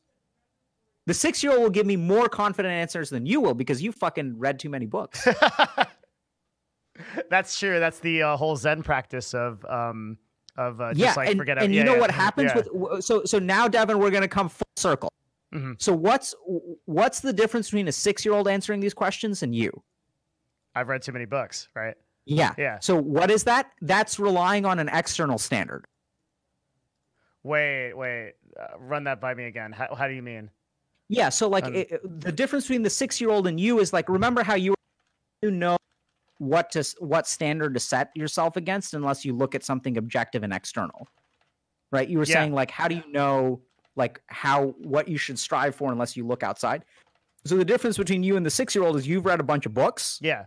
So you have a lot of external standards in your mind that are actually you have to dismantle to get to your actual experience. When I ask you, are you aware? A 6-year-old is going to say, yeah. Whereas you're well, what is awareness? Yeah. Are we... Wait, so you're saying I basically fucked up my whole life because I read 700 self-improvement books and now I have to work through all that shit because I'm to get back to where I started? Yes. Nice. Right? And so Devin, now all you right. understand... Now you're ready to understand what... to understand it took what? me my entire life to paint like a child. It took me my entire life to paint like a child. Now you get it. That's what he was saying. You cut out. That's who was saying. Leonardo da Vinci. That's what he said? Yeah. Oh, okay. But all this presupposes that you have all the answers inside you. Like, where do we come to with that? That seems like a weird, like, Mimi, like, yogi thing, right? Like, so are you saying that there literally is no value in external? No, I think there's immense value in external stuff. There's immense value. What's the dichotomy? I don't understand. Like, what's the dichotomy? Because, like, it's like, on one hand, I have to forget every Tony Robbins speech I've ever heard to become enlightened, right? Like, but on the other hand, I have to like there's some value in it. I don't like, where's the So so I'm gonna share a story with you, okay? Yeah, sure. So like this is where like I can try to explain it a couple ways. I'm just gonna share a story, see if this resonates. So have you ever heard the story of how Buddha became enlightened? Oh yeah. What's your understanding of the story? Well, it's a really long okay. So my understanding let me just tell my version. Okay, sure. He's like, how much do you want? Yeah. So Buddha was doing a lot of strict asceticism. So he had studied with a lot of teachers, and he was like doing the really hardcore meditation stuff because he wanted to be enlightened. He's like, I'm going to starve myself. So he did a lot of intense fasting. He was a shamana. Like, he would live in the forest with a loincloth. So he was like, he was like gray and on the brink of death, and had like, it thought like, okay, like it's not enough. I'm not enlightened yet. So I'm going to go further. I'm hardcore. This is what all the texts and all the external people say that I should do. And I know that people have gotten enlightened this way. So I'm going to do it. And he's doing it. He's on the brink of death. He's emaciated. He's like all skin and bones. And this young girl walks by. I kind of envision her as a 9-year-old girl. And she's got a pail of rice pudding. And she sees this dude who's clearly like an ascetic. And she kind of says, she also sees that he was not like really looking great. Like he looks sick, and he's pale and he's thin. And she's like, hey man, do you want some rice pudding? And then rice pudding is like, it's dense, it's delicious, it's creamy, it's sweet. It's a dessert. And like here Buddha is like, he's not even eating like crusts of bread. He's like depriving himself of water. Mm-hmm. He like looks at her and he's like, you know what? Yes, I do. And then he eats the rice pudding and he's like, you know what? This shit is fucking delicious. And then he's like, why the hell have I been doing this whole time? He's like, how can something so simple and so pure that I enjoy so much, like how can the road to enlightenment like mean avoiding this or giving this up? And then in that moment, he says, fuck it. This is all stupid. All of this strict asceticism, everything that I've done, it just doesn't work. It's stupid. There's just no way to become enlightened. It's all false. So the Buddha has rice pudding, and he goes, why the hell have I ever... Why was I... Yeah. He's like, this is stupid. Like I've deprived myself of all of this stuff. This is such a pure and simple joy. Like, all these people are idiots. I've tried it. It doesn't work. He says, fuck it.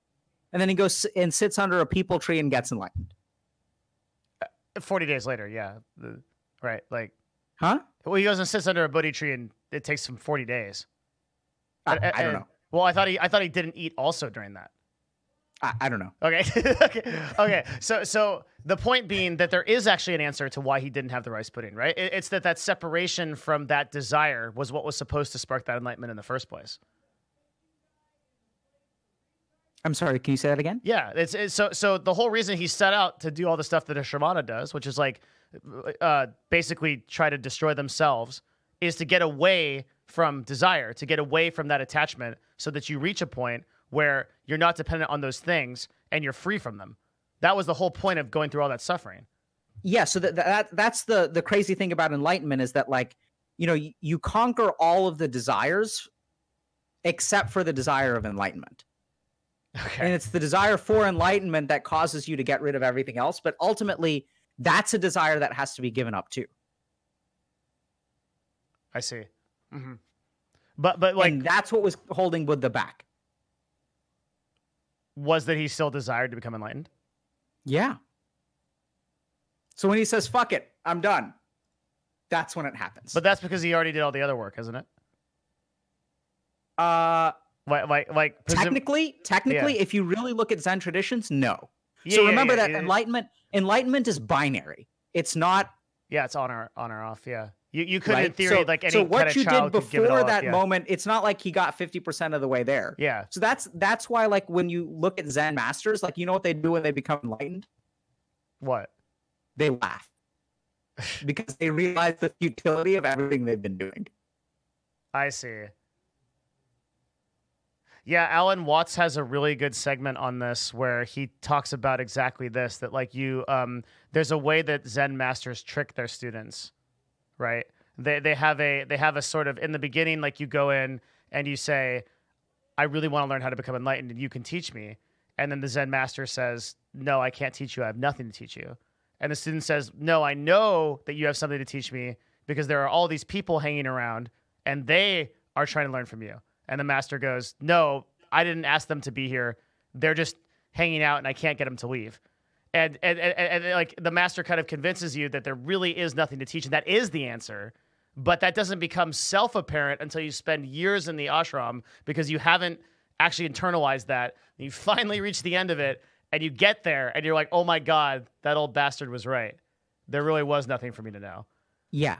And so now, Devin, we come back to you, my friend. Yeah. What's the value of 700 books?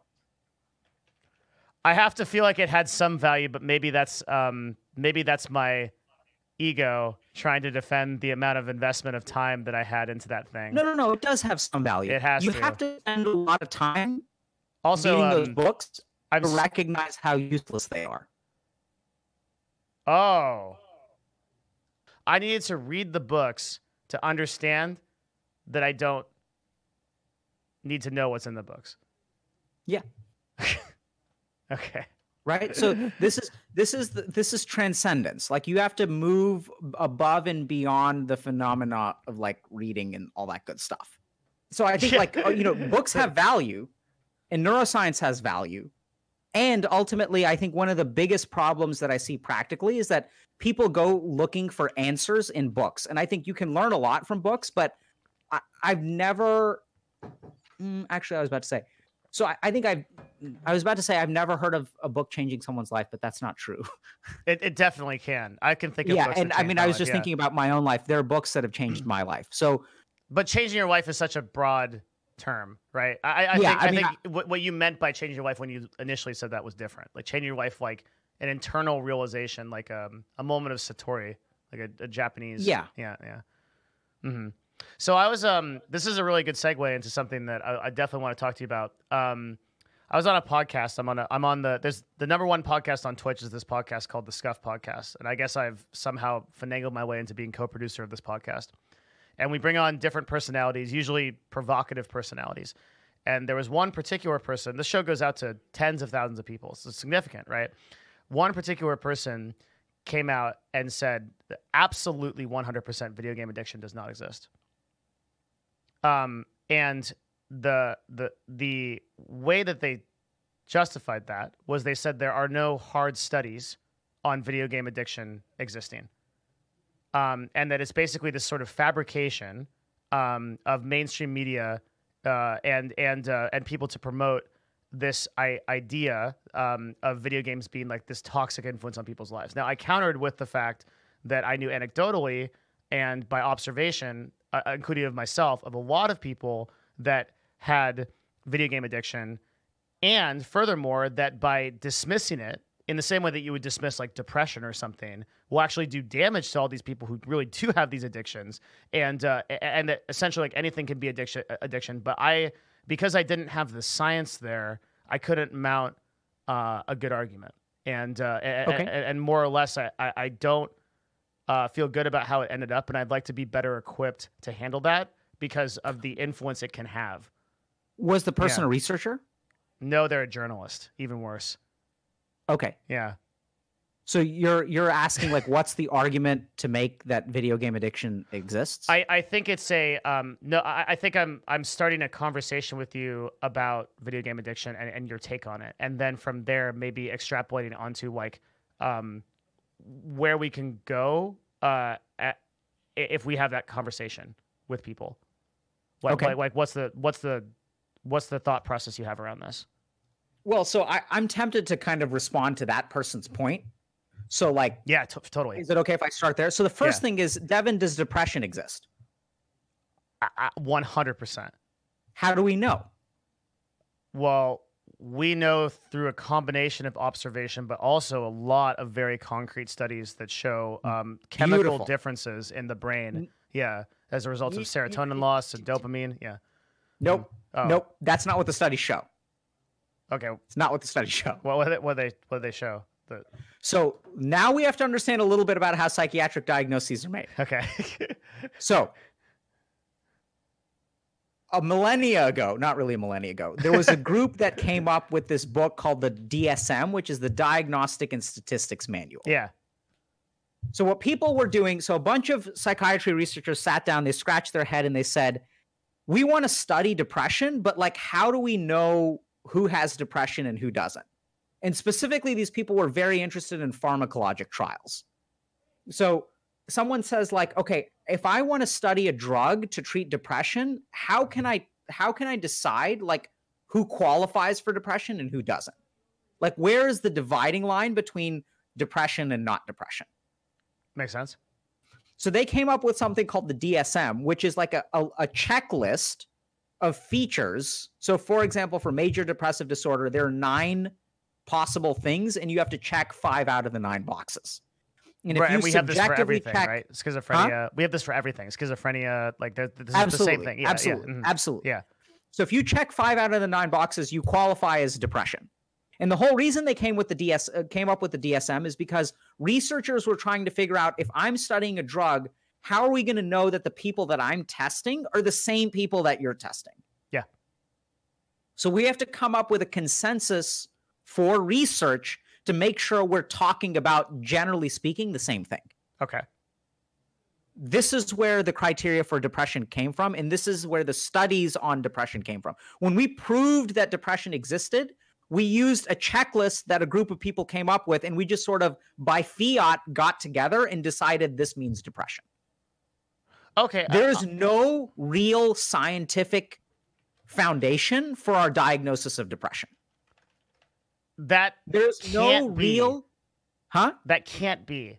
Because we can notice a chemical difference in the brain in people that are depressed. I know we can do that.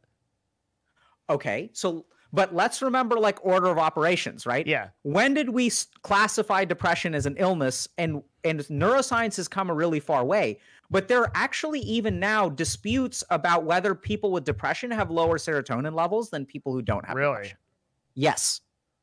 All we know is that serotonin boosting agents seem to improve depression. Right, SSRIs, and we have some really general studies which suggest that some neurotransmitters are kind of messed up. But if you actually talk to like the people who are doing this research, it's so far from clinical application because we just don't understand how the brain works.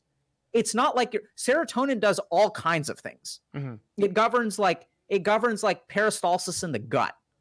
It governs like all kinds of chemical signaling. It governs like how your eyes are able to see. It governs all sorts of stuff. Yeah, so like think about this. Do you know how many neurotransmitters there are? No. Like a dozen. Okay, so there's like dopamine, there's serotonin, there's like there are endogenous opioids, there aren't that many neurotransmitters. Because remember that a neurotransmitter is a signal. Mm-hmm. It's something that like gets dumped into something called a synaptic cleft and then travels to a neuron and then hits a receptor. And the kind of receptor that, the kind of receptor it activates triggers a completely different thing. So we only have like a dozen neurotransmitters. And like, even though we have a dozen neurotransmitters, our brain is capable of doing all kinds of things, from creating music to holding in our urine to falling in love. And that's just governed by a dozen neurotransmitters. Okay, but when we remove dopamine from mice, they don't eat. They lose motivation to do anything, right? So like we can individually control some of these neurotransmitters to affect behavior. Yes. And from that, do you not think that we can make some kind of conclusion as to what these things are influencing? Yes, absolutely. But so that must have value in terms of serotonin. That's just some kind of conclusion, right? So that's the money statement. So like our sense of science in psychiatry, in addiction and stuff like that is very different. Like, so when someone gets pneumonia, like that's pneumonia. We can see the bug, we can give it an antibiotic, we can kill the bug, and the person gets better. Okay. Mental health is not like that. So I absolutely believe that depression exists, but if you really look at the data, the gap between basic science and clinical application in psychiatry is huge compared to any other system of medicine. You're saying there is no way we can see depression in the brain reliably?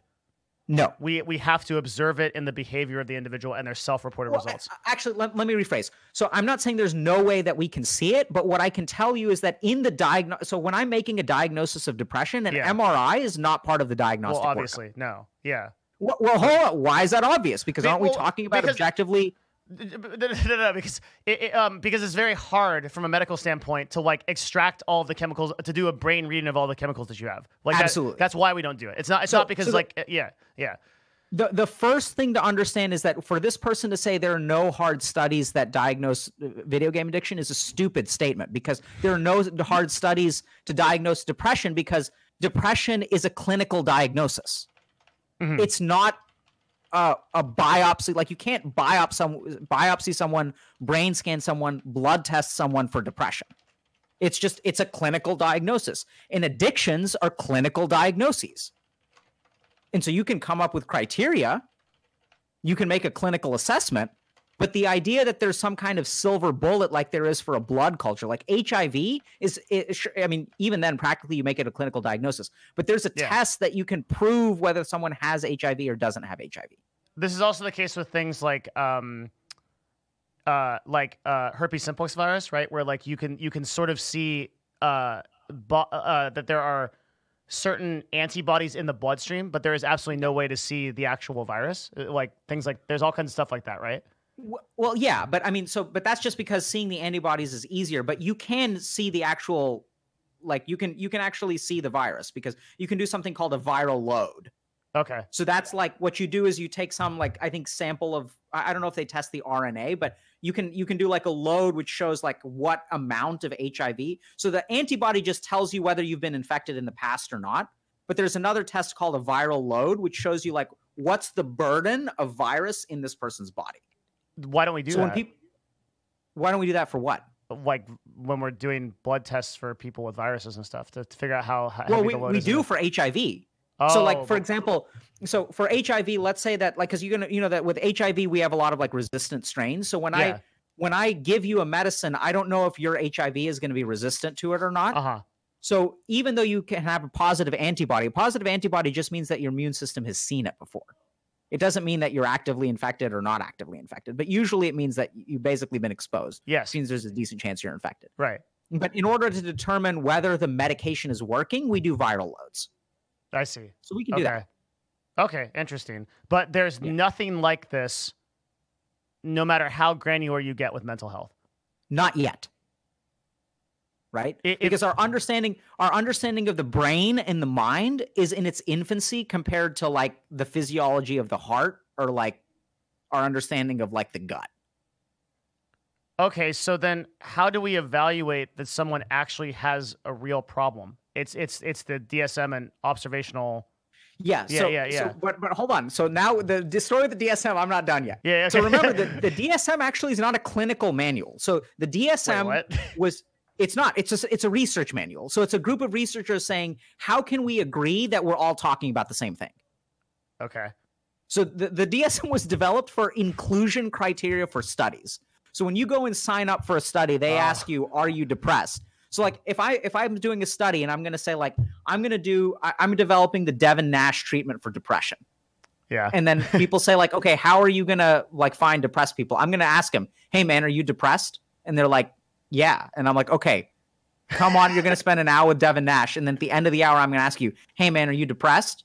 And he says, no. And I'm like, boom, done. Cured. Right. So researchers sat down and they were like, well, we have to figure out like, how are we going to know whether people get better? How are we going to know like who to include? How are we going to draw the line for where depression is? And that's when they came up with their 5 out of 9 criteria. Okay. Then what happened is insurance companies were trying to figure out, okay, this person says they're depressed. How do we know whether, like, we can't blood test them, so how do we know whether we want to pay for their treatment? We're going to see if they meet DSM criteria, because someone has a criteria somewhere, and we're an insurance company, and we want to see if we pay for treatment, whether it's going to get better or not get better. And the studies on antidepressants, after all, are using these criteria. So we're going to use billing reimbursement and things like that based on the DSM. But the criteria and when the insurance itself companies is started totally doing subjective. The criteria itself is totally subjective. Like we go full circle back to the thing you said at the very first part of this talk is the 2,000 calorie limit. It was just a bunch of people came to a consensus and said it was a thing, so it is a thing. Absolutely, right? It's the same way that the dollar has value because we all got together and agreed. So, like, the thing to remember about medicine, which I think a lot of people don't realize, is a lot of medicine is not very scientific, right? So medicine is like a clinical discipline. So at the end of the day, you know, like even after all of this testing, if you really look at studies, 90% of clinical diagnosis, doesn't matter what field of medicine you're in, like 90% of diagnosis is made clinically. A doctor comes in, like cancer is like for the most part diagnosed clinically. No shit. Yeah, absolutely. How do you think that the person ends up getting a biopsy in the first place? Like, why don't you, like, Devin, are you getting a biopsy tomorrow? Hopefully not. Yeah, why not? Yeah, I don't feel bad. Yeah, and furthermore, the last time you saw your doctor, did he send you in for a cancer biopsy? He did not, but I did do a full round of blood tests a month ago and everything, and nothing came up weird. So we do. Okay. So and that's a scientific thing, right? Because we looked at all the levels of different things in my body, triglycerides, HbA1c, right? And everything appeared within normal ranges, whatever that is. So we made a determination that I don't need a biopsy or anything else based on that, right? Yeah. Yeah. So, but even then, so it sounds like you did some routine testing. I mean, we won't go into details about that, but yeah. Like the whole reason that someone orders is like when a doctor says, okay, I want to get a biopsy or I want to get a scan, it's because their clinical suspicion, oh, like you've been having weight loss and you've got a lump growing on your shoulder. Let's biopsy that. Like it's all clinical. Right. Right. So it's not actually, so tests in medicine are used to confirm diagnoses, not to find diagnoses. So the first thing that this person doesn't understand is like video game addiction has the same standard, meets the same standard as like depression. Okay. There's no blood test for schizophrenia. Yeah. There's no brain scan for schizophrenia. Is there for so any kind of psychosis or anything like that? We literally... Wait. Okay, hold on. Okay, because this is insane. Yep. If you take the brain of a psychotic patient who is like saying there's a pink elephant right there that is yelling at me, and then you take the brain of a normal person, there is no difference. There's no reading or test we can do that tells the difference between those two people.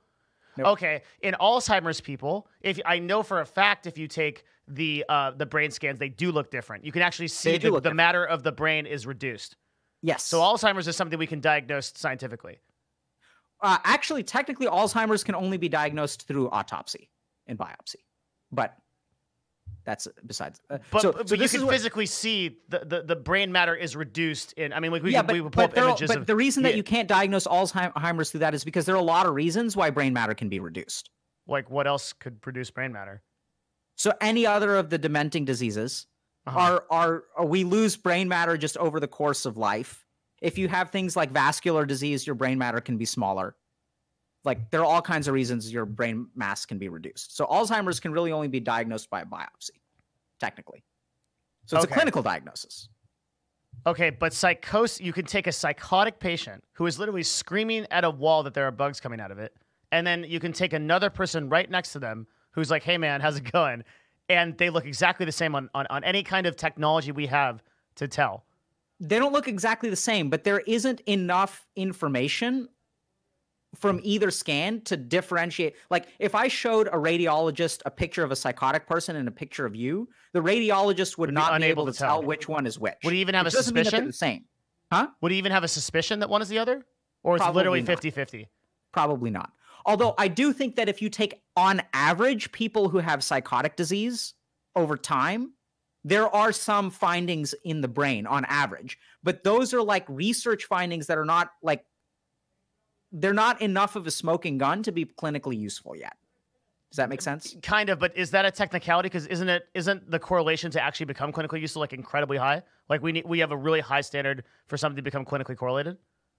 Yes. And so is there a fair argument in saying that at some point you would have to dispense with that really high standard to make any kind of progress whatsoever? Because like, for example, in nutrition, right, there, I could point you to, this is something I know a lot about because I used to teach this. This is the same problem. You can't really I can't really tell you that vegetables are better for you. Because like when you really look down into the data, it doesn't objectively show that. But I can fucking tell you that vegetables are better for you. Yeah. You see what I mean? Yeah. Yeah. Yeah. So, and I think that's just like, there's a shortcoming of science. So like, we're not willing to dispense. So, I mean, practically there are some cases where if I have a psychotic patient, I will order an MRI, but that's because if the clinical story doesn't fit with psychosis, then sometimes, so for example, if you let's say like you walked into the ED and you have no history of psychosis, you're a high functioning dude, you're socially capable, and you're like hallucinating, I'm going to order a blood test. Really? Or a urine test. Yes. For what? For like cocaine. You're looking for LSD or something. LSD. Yeah. Okay. Yeah. Right. Yeah. So, so like there are tests, and tests have value, but usually tests for psychosis or to rule out, because psychosis can be caused by more than schizophrenia. Right? Psychosis can be caused by drugs. So the experience of hallucinations can be caused by drugs. They can be caused by some illnesses. So like if you have a brain tumor, you can become psychotic. Yeah, that's nuts, by the way. But yeah. So like there is value in ordering brain scans on people who have mental illness to rule out organic causes or like primary, like their mental illness is secondary to something else that's going on in their body.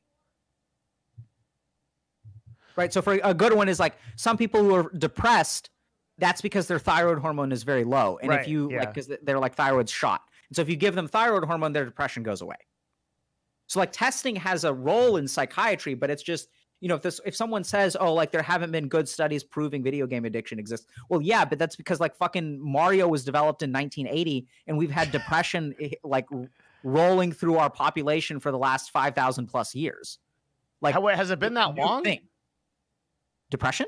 Well, isn't there that meme that like people started to get depressed like when the industrial era came about? Like, is that true? Is it do we have depression like going back? Like, there's Romans have written about it or what? Sure. Like, yeah, really? absolutely. Okay. Yeah. But I do think that we got more depressed once the industrial era came along, and we're getting even more depressed now. Yeah. The suicide rate amongst adolescents has gone up by 50% in the last 7 years. In the last 7 years? 7 years. Globally or in the United States? I think U.S. Oh my God. What's an adolescent? Someone under the age of 18. Okay, like under the age of 18. Yeah, I just wanted the age range. 12 and 18. 12 to 18. So the rate of suicide for adolescents has gone up 50% in 7 years. People age 12 to 18. So. I think it's adolescents and not everyone, but I could be wrong there. And it's also true that middle-aged white men are the most common suicidal or people that commit suicide, I believe. Yeah. Yeah. So men commit, if you take 100 people who commit suicide, 80 of them are going to be men. God. I think it's a 4-to-1 ratio. Oh my God. White male privilege, baby. We can't say that here. Yeah. Okay. Jesus. Okay. So the whole no hard studies to diagnose depression. This almost ties back into your point that we can't really trust external objective reality. That remember we were going back to like, right? Wow, that's a broad connection. But no, but is I gotta think about that because your whole point. I think that's like because I was trying to like sometimes I try to like find like a theme of a talk. Yeah, I hear you. Yeah, and I feel like the theme of today was like we really can't trust our outside experience.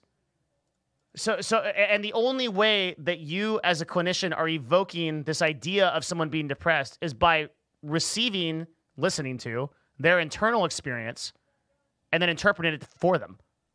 Right? Yeah. Yeah. I mean more or less. I use more than just their subjective internal experience, right? So I'll use like how they look, what their face displays, how they sound.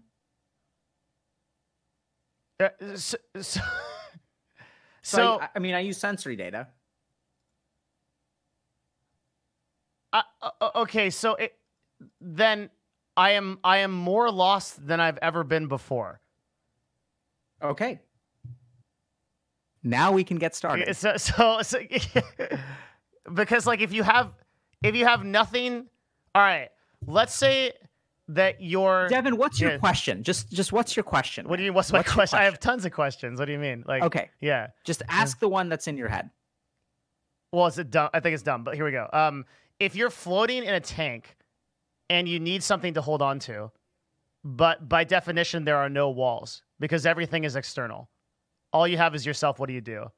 See, that's why I have to think about my questions before I ask them because they don't make sense unless I do that. So, I mean, because I think that's what the yogis discovered, right? At the end of the day, so the way to understand what your consciousness is to check into it in all kinds of different moments. So like when I meditated, I found this part of me that seemed to be like calm and peaceful and empty, horribly empty, terrifyingly empty, and at the same time, wonderfully comforting. But just like, it's kind of like looking at the Grand Canyon. It's like, it's crazy, but it's also magnificent. It's like terrifying and awe-inspiring. And that's what you sort of feel on the inside when you have some spiritual experiences of meditation. And then I went through my life and I got pretty good at tapping into that. So I could basically tap into it whenever I wanted. Mm-hmm. And then I went through various experiences in my life where I was wondering whether, I was wondering whether I could have an experience that would take that away. So as I got more and more grounded in it, then like I remembered like like my dad passed away and like I was like at his funeral and like despite the fact that I was grieving, I still found that sort of calm, peaceful emptiness within me. And I was like, oh, that's kind of interesting. That's still there. And if I tapped into it, I sort of felt okay. Like even though I was feeling grief and sadness, there was something inside me that felt tranquil. And then a few weeks later, I got married. And so that's presumably, a very happy day of my life. And even during that happiness, like I felt that same amount of like emptiness and void within me. And I was like, oh, like that's the one thing in my life that is completely constant. So let me ask you, like, you've done this like incredible amount of self introspection and study and meditation, but when you appear to me as a person who still struggles with all the problems of being human, right? You still get depressed, I assume, and you still get like anxious sometimes and things like that. Like, sure. So I don't know, like if on your off time, like when you get off the call, like you're like fighting Dormammu or something with the powers that you've gained from like Tibetan meditation or whatever. But like what it seems to me is like, if do you feel like you've gone somewhere? Like, what is the point of all this if you're still just going to experience suffering and anxiety and depression, and you have all these things? Like, where did you end up? Like, where are you today that makes any difference in the path that you've taken? Why should we do it at all? Well, because I think I suffer less than many other people. You do? Yeah. Why do you think that? Because I've found that thing within. Like, that's my whole point, right? Like, remember, we're talking about what dukkha... So it did get better for you. Yeah, well, so the emotional pain... So my cancer pain remains still a 9. Is still a 9. It just doesn't bother me as much. All right. And do you think that's worth you do it? Do you think that's worth it? Do you think it's a good enough reason to do it? Absolutely, because that's the only thing that's worth it. That's the only thing that's worth it. Yeah, because like, so now when I like when stuff goes well for me or doesn't go well for me, like I tend to be like okay with one. Okay with what? Either one. Either one. So Devin, like the whole reason, so when we think about like when I think about the change in my life, right, from being like failing out of college and graduating with a 2.6, like you would think that after applying to medical school for 2 years in a row and getting over 40 rejections, I would be bummed out. Yeah. And like you would think that I would stop. But like the whole point is that sure, I felt disappointment, but I also felt tranquility. And so I just kept doing it. And like that's the value, right? So what's happened is that I'm no longer, I mean, I am, but for the most part, I think like, cause I'm not a different person. This has to be understood. Like people think that I made some amazing transformational change, like 2.6 GPA, instructor in psychiatry at Harvard Medical School. Like that's a big gap. Yeah. And people think that you have to like change a lot. Like the whole point that I try to tell people is I'm actually not that smart. Like I'm just not that, like I'm smart. Like I know I'm smart, but I'm not like that smart. That's probably not true. So I would say if you looked at your if you did an IQ test, you'd probably be like 130, 140, 150. Like you have to realize you probably have an insane amount of I think about this a lot with like a lot of software engineers and people like that. Like they just come in with such a high IQ and the ability to cognate in these things. It's such a huge advantage, right? Like let me rephrase. Yeah. So when I look at other people and I think about my trajectory in life and their trajectory in life, I don't think that IQ is the thing that's responsible for my success. I think it is being able to not let my negative experiences impact my intentions. Because I'm telling you, like, I'm not that, like, you look at, like, people who are addicted to video games, like, a lot of them are fucking brilliant. Yeah, definitely. Like, truly this is what I'm telling you is when I play with my friends, so, like, I have a group of people that I used to play Dota with, and I think I'm objectively far more successful than they are, but I'm pretty sure I'm not much smarter or smarter at all. Yeah, I would agree. I see what you're saying. Right? There's like, a ton of people that play video games that are unbelievably smart. Yeah. So that's what I'm saying. I'm not like I'm definitely smarter than like the average person walking down the street. Probably substantially smarter than the average person walking down the street. But I think if you look at video games select for people who have very high IQs. Why? I don't disagree. I'm just wondering very why. Simple. Yeah. So very simple. So let me ask you something. So I'll tell you a story that a gamer I was working with. So video gamer is in second grade. They go into math class and teacher says, here's your math worksheet for the day. The kid looks at it, fills it out in about 10 minutes, walks up to the teacher and says, here's the worksheet. Can I have the next one? What do you think the teacher says? I don't know. Teacher says, that's what we're doing today. You'll get the next one tomorrow. Okay. Please sit down and quietly sit at your desk. And the kid goes back. So then what happens is so school moves at the pace of the slowest kid. Yeah, right. It has to. So then what happens is this kid goes home and then he beats level 1 of Ninja Gaiden. And do you know what's waiting for him? Level 2. Absolutely. Yeah. So if you're a smart kid, why the fuck would you want to invest in a classroom that is just 50 minutes of boring and 10 minutes of interesting versus an intellectual challenge that is literally paced exactly to you? Because you know what? If he's not ready for level 2, you know what he has trouble doing? He can't beat. He has trouble at level 1. He can't. Absolutely. Yeah. So video games for smart kids, video games give them the intellectual challenge that they don't find in the rest. Yeah. Okay, that completely makes sense to them. Yeah. It's not complicated. It's not deep scientific. It's just like that makes perfect sense. If you just yeah. So like one of the reasons that video games are addictive is because they're perfectly paced to you. No job is perfectly paced to you. Right. No class is perfectly paced to you. Right? Like no wonder people like playing video games. Yeah, it makes because it's like video games are like a spiritual, like an enlightened spiritual guru who meets you exactly where you are and knows the next step you need to take. Except in a weird way, you're not getting any benefit from playing them, right? You're not getting any benefit. Why is that? Well, so you get why some is benefit. It? Well, what I'm saying is like if you accomplish a hard task in real life, it has like a reverberation to it that like results in like positive outcomes for you. But if you do that in a video game, it's ephemeral. It's not quite there. Why is that? Well, I think that's because generally speaking, we think about hard tasks as having real world value. So our society tends to value things that are harder to do, i.e. back to our burrito for eating burritos for $1 million. We tend to pay people more based on the difficulty of what they do. Not the difficulty of what they do, but how rare it is for someone to be able to do that. Yeah. Yeah. But what I'm saying is on the same token, so let's say that you complete like a really hard, like Ninja Gaiden is actually funny that you bring that up because that's a very hard game. Especially the original ones are some of the hardest games like out there. So let's say you actually do beat Ninja Gaiden and you go all the way through. That sense of accomplishment that you get as a result of completing that is ephemeral. It just kind of floats away.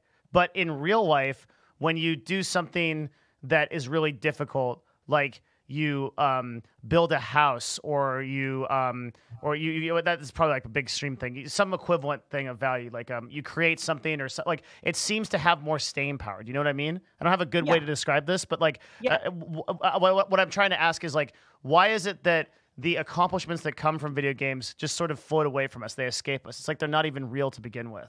I know they aren't, but there's a lot of accomplishments in real life that we can do, like get a girlfriend, for example. No, it's not because that's not a like.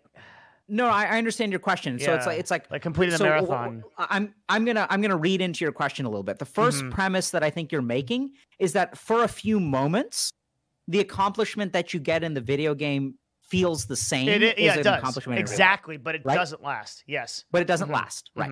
So like that's the first thing to recognize. And this is where, once again, your brain doesn't know the difference. Like your brain is actually in some way relatively smart and also incredibly stupid. Your brain doesn't understand all the brain understands. So you have this thing that actually it's funny. I have a YouTube video all about this, about something that I call the triumph circuit. And the brain doesn't understand. So you get like a dopamine reward upon completing a task that is proportional to the difficulty of the task. Okay. And if you think about it, like if you use like a God mode cheat code in a video game, does the video game become more or less fun? Oh, it sucks. Yeah. Like you complete it, you're just like, this sucks. Yeah. So our brain is wired to get more of a dopamine response when there's difficulty involved. And so like, why do people love Dark Souls? Because it's hard. And it's like you have to absolutely. Yeah, and you really, really have to figure out the exact way to do it. And there's no how shortcuts. Does it feel when you do well in Dark Souls? It feels amazing, yeah. Right? So this is where someone made a fascinating discovery back in 2014 that video games are addictive not because of the reward, but because of the denial of the reward. That separates them from all other like drug addictions. When I shoot up heroin, there's no chance that I'm not going to get high. Like that's the whole thing, right? Every time I smoke pot, it's going to be good. Every time I snort coke, it's going to be good. Every time I get smashed, it's going to be good. I mean, there are problems, but biologically, like I'm going to get the reward from the alcohol. Yeah. What makes video games so damn addictive is that you get the reward sometimes. Like, why do you think so many people play LOL and Fortnite? It's because you don't win very often. And this also goes back to the loot box problem, right? Of like, why do people continuously invest tens of thousands of dollars in loot boxes? Because you're not sure you're going to get the epic skin that you want. And they're at a governmental level, like the UK is looking at this like, holy shit, like this is so addictive that we might have to ban this across our country because this is so bad. Because that's the way that it interacts with us. Yeah. Yeah. That makes perfect sense. So now going back to your original question, why is it ephemeral? It's because the video games tickle one part of your mind, but don't tickle other parts of your mind. So when we think about triumph in the real world, there are other things that go with it. So for example, when I graduated with a medical degree, that was a hard road. And I actually felt neutral when I graduated. It's a side result of meditation. But there's also a lot of other things that are tied into that, right? So like that means that like when I meet someone, they're going to greet me in a particular way, which reinforces that high. Yeah. That means that when I get pulled over, like I have a disaster pass. So a couple of years ago, there was a hurricane and like I get to go places that other people don't get to go because I have an MD after my name. That's awesome. I never even thought of that, but that actually makes perfect sense. Like people would send you into a relief zone because like, oh, it's a fucking doctor. Yeah. Yeah. So like if there's a hurricane and there's like a barrier with cop cars, I drive up to the cop car, I show my badge and they wave me through. That's insane. Right? So like there are other things in society that reinforce that accomplishment. Whereas like when you play Ninja Gaiden, like what happens? Yeah, you beat it, and then like you can make a forum post on Reddit about it, and people are like, "Cool, dude." Yeah, like, good. Yeah. That's very important. So if you make the forum post and it gets upvoted, what happens to your high from beating the game? It continues for a bit. Absolutely. Yeah. Right. And then you end up as a streamer, and now suddenly, you have subs, and you have people, and people watch you. And now you're not so different from an MD with a disaster pass, right? Because you're going to TwitchCon. And then you have societal then is it ephemeral? No. I don't think so. Yeah. But then you get into all the stress and all that crap. Well, but there's fucking stress of being a doctor. I mean, like for sure. So it becomes this. You're saying it becomes the same at some level, like because. Yeah, I'm sure. Like Shroud is the best FPS player in existence, right? I mean, he's a literal god of FPS, and he definitely has the societal clout to back that up, and then tons of opportunities. At the same time, there's a lot of stress. I mean, for you, did you do practicing? Like, you've you've been in a, I'm sorry, I don't know a lot about this, but you've like been in a hospital and people come to you and be like, doctor, I've got this problem. Yeah. Like, okay. So you actually, and that's long hours and like really hard and stuff. So like, there's a lot of stress the stress of being a doctor is like some of the highest stress there is, right? So I don't think that that's stressful. So it's hard work, but I don't think it's stressful. So like, for example, once again, this is kind of weird. I enjoyed being on call.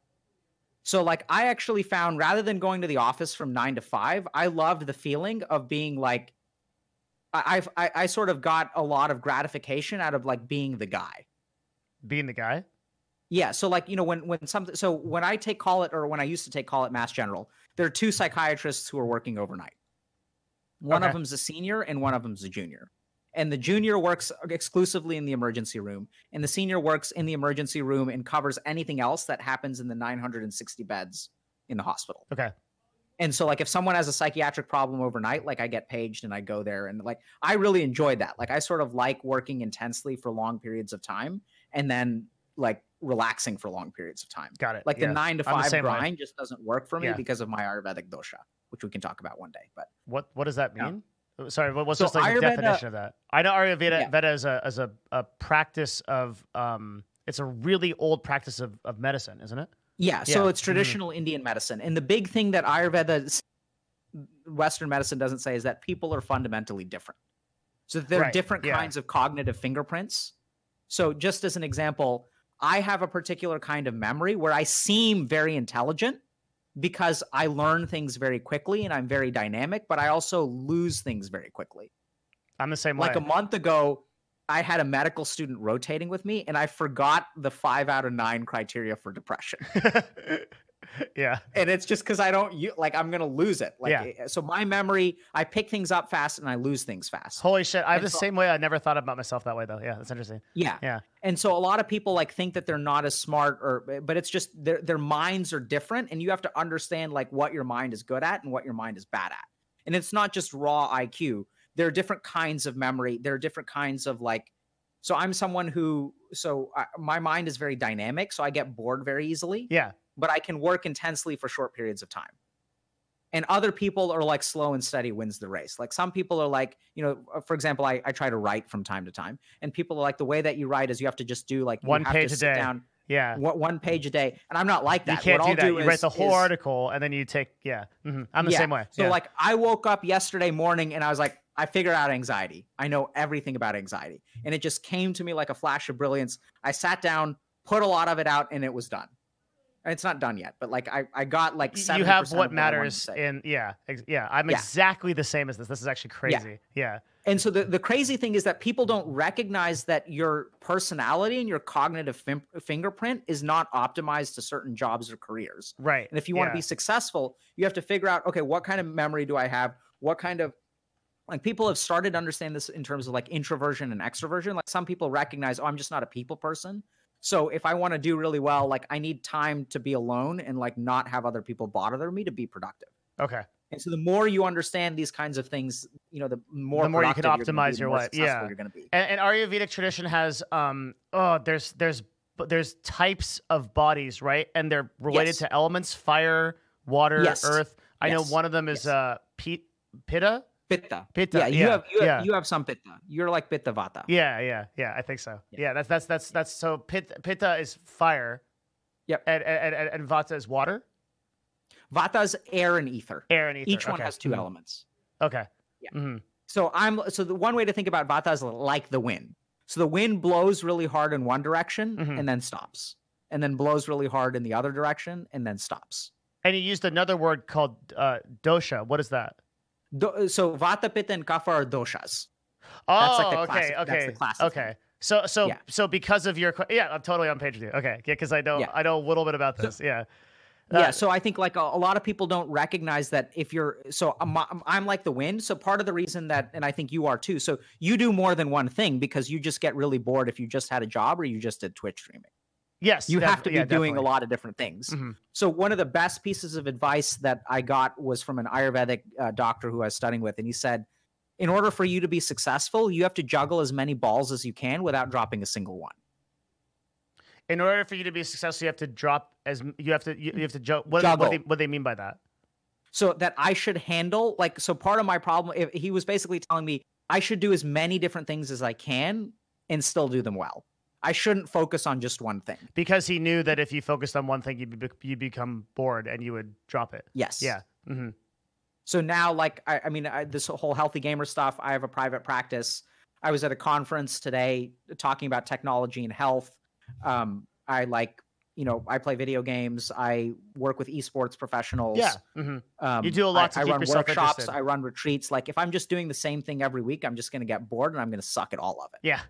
I totally understand. I'm exactly the same way. That's but just by curiosity, do you have a similar readout in terms of Ayurvedic? You call them dosha. Do you have the same tendency that you sense to me? I think yours is. I'm more vata and you're more pitta. Okay. You also have some kapha more than I do. I'm very extreme in terms of vata and have a fair amount of pitta, whereas I think you have some vata. I'd say a fair amount of pitta. Do you get angry easily? I used to, and then okay. Now I don't. I used to have a huge problem with anger. Yeah. Mm-hmm. So I think you're pitta predominant with some amount of vata and kapha as well. Like also your hair pattern is consistent with a pitta. Yeah. Mm-hmm. Okay. Very cool. Wow. That's super interesting. Okay. Real quick. Sorry.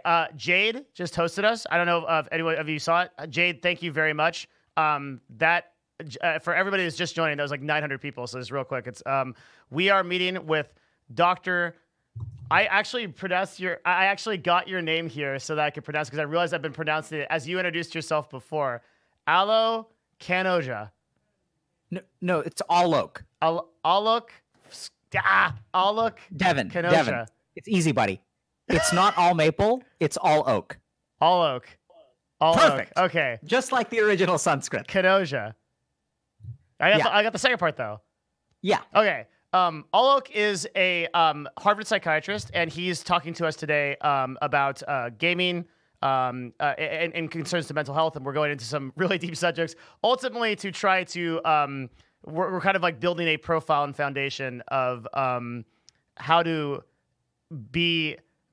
What would you say? Be better mentally through our self-understanding, and kind of like integrating gaming in a way that's like healthy and good. Yeah, I mean, I think, Devin, so what I try to do, like, so, we have classes for things, right? We have classes for, like, mathematics and history, and we're formally taught how these things work. Mm-hmm. Like, you go to school and you learn computer science, and then you, like, learn how to program. We're never taught how we work. Like, just think about that for a second. Yeah. No, I have. Like, in the same way that we're not taught how to do a lot of things that are really useful, like balance a checkbook or things like that. Like, yeah. Mm-hmm. So we're never taught, where do our desires come from? How does my memory? What are the things that I'm good at? What are the things that I'm bad at? Right? We're not taught how we function as human beings. And so at the end of the day, like, you can learn as much as you want, listen or streaming or whatever, but unless you understand yourself, you may still do a good job, but you're going to suffer doing it. Right? So, like, at some point, Devin, you and I need to talk about why streaming is so painful for you. Yeah, like, I get that you have the strength to do it. Yeah, because that's going to get into imposter syndrome, which is like a huge aspect of my life, right? Like, so are you avoiding talking about imposter syndrome? Oh yeah, of course.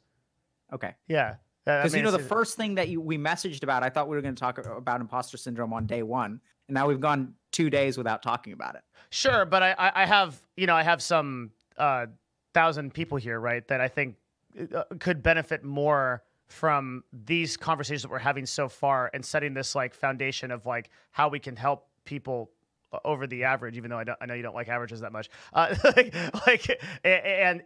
through that, I think we could do greater good than talking about my individual issues. And I don't think most people here have that issue of imposter syndrome, probably, but some people do, but probably not many.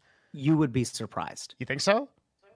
And I think you have to be a little bit careful, because I wonder how much your mind is hiding behind the greater good as a reason to not confront your imposter syndrome. A lot.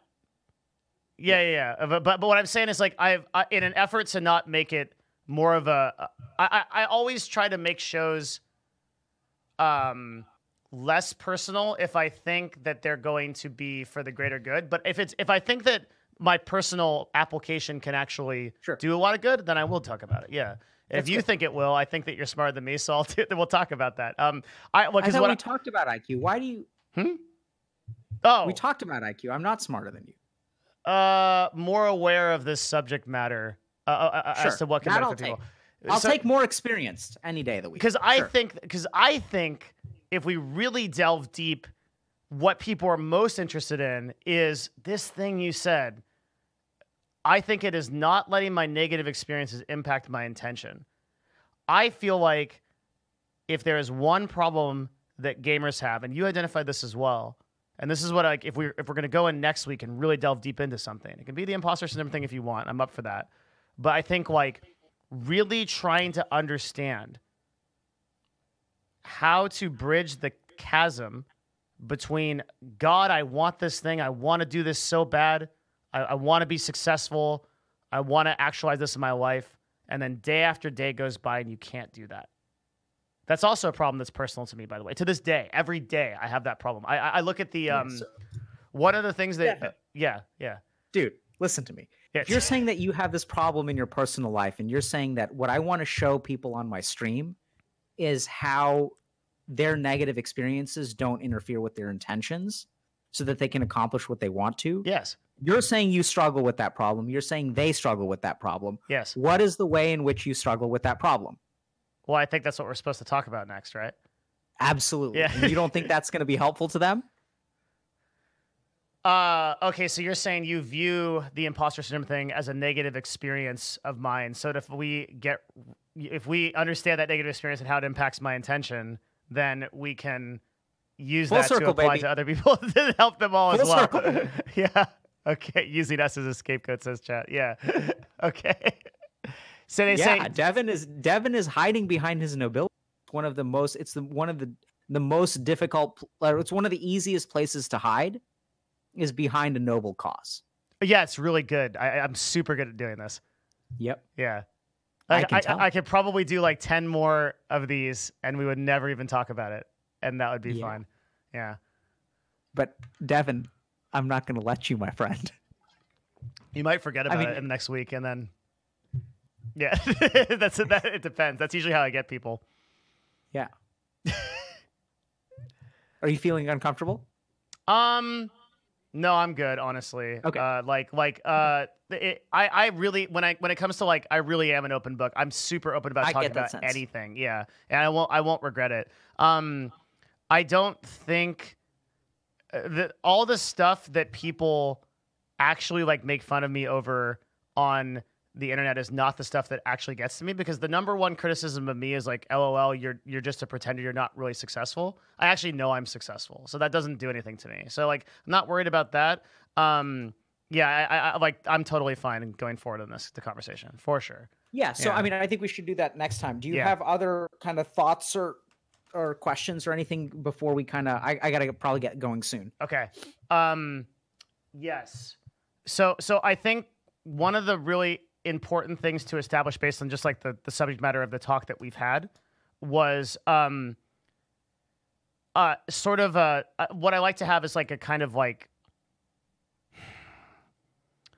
objective takeaway. So what we discussed today had a lot to do with how reliant on these sort of external markers of what mental health is, or what comparison, right?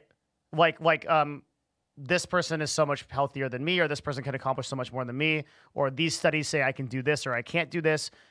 That is really an unreliable barometer, and that a more reliable methodology is looking to yourself for answers. So for everyone listening to this, what is something we can do between this week and next week where we can start to look into ourselves for those answers, and stop what practice can we utilize to stop paying attention to those external barometers and start focusing internally more? What could we do? What's an objective takeaway we could do?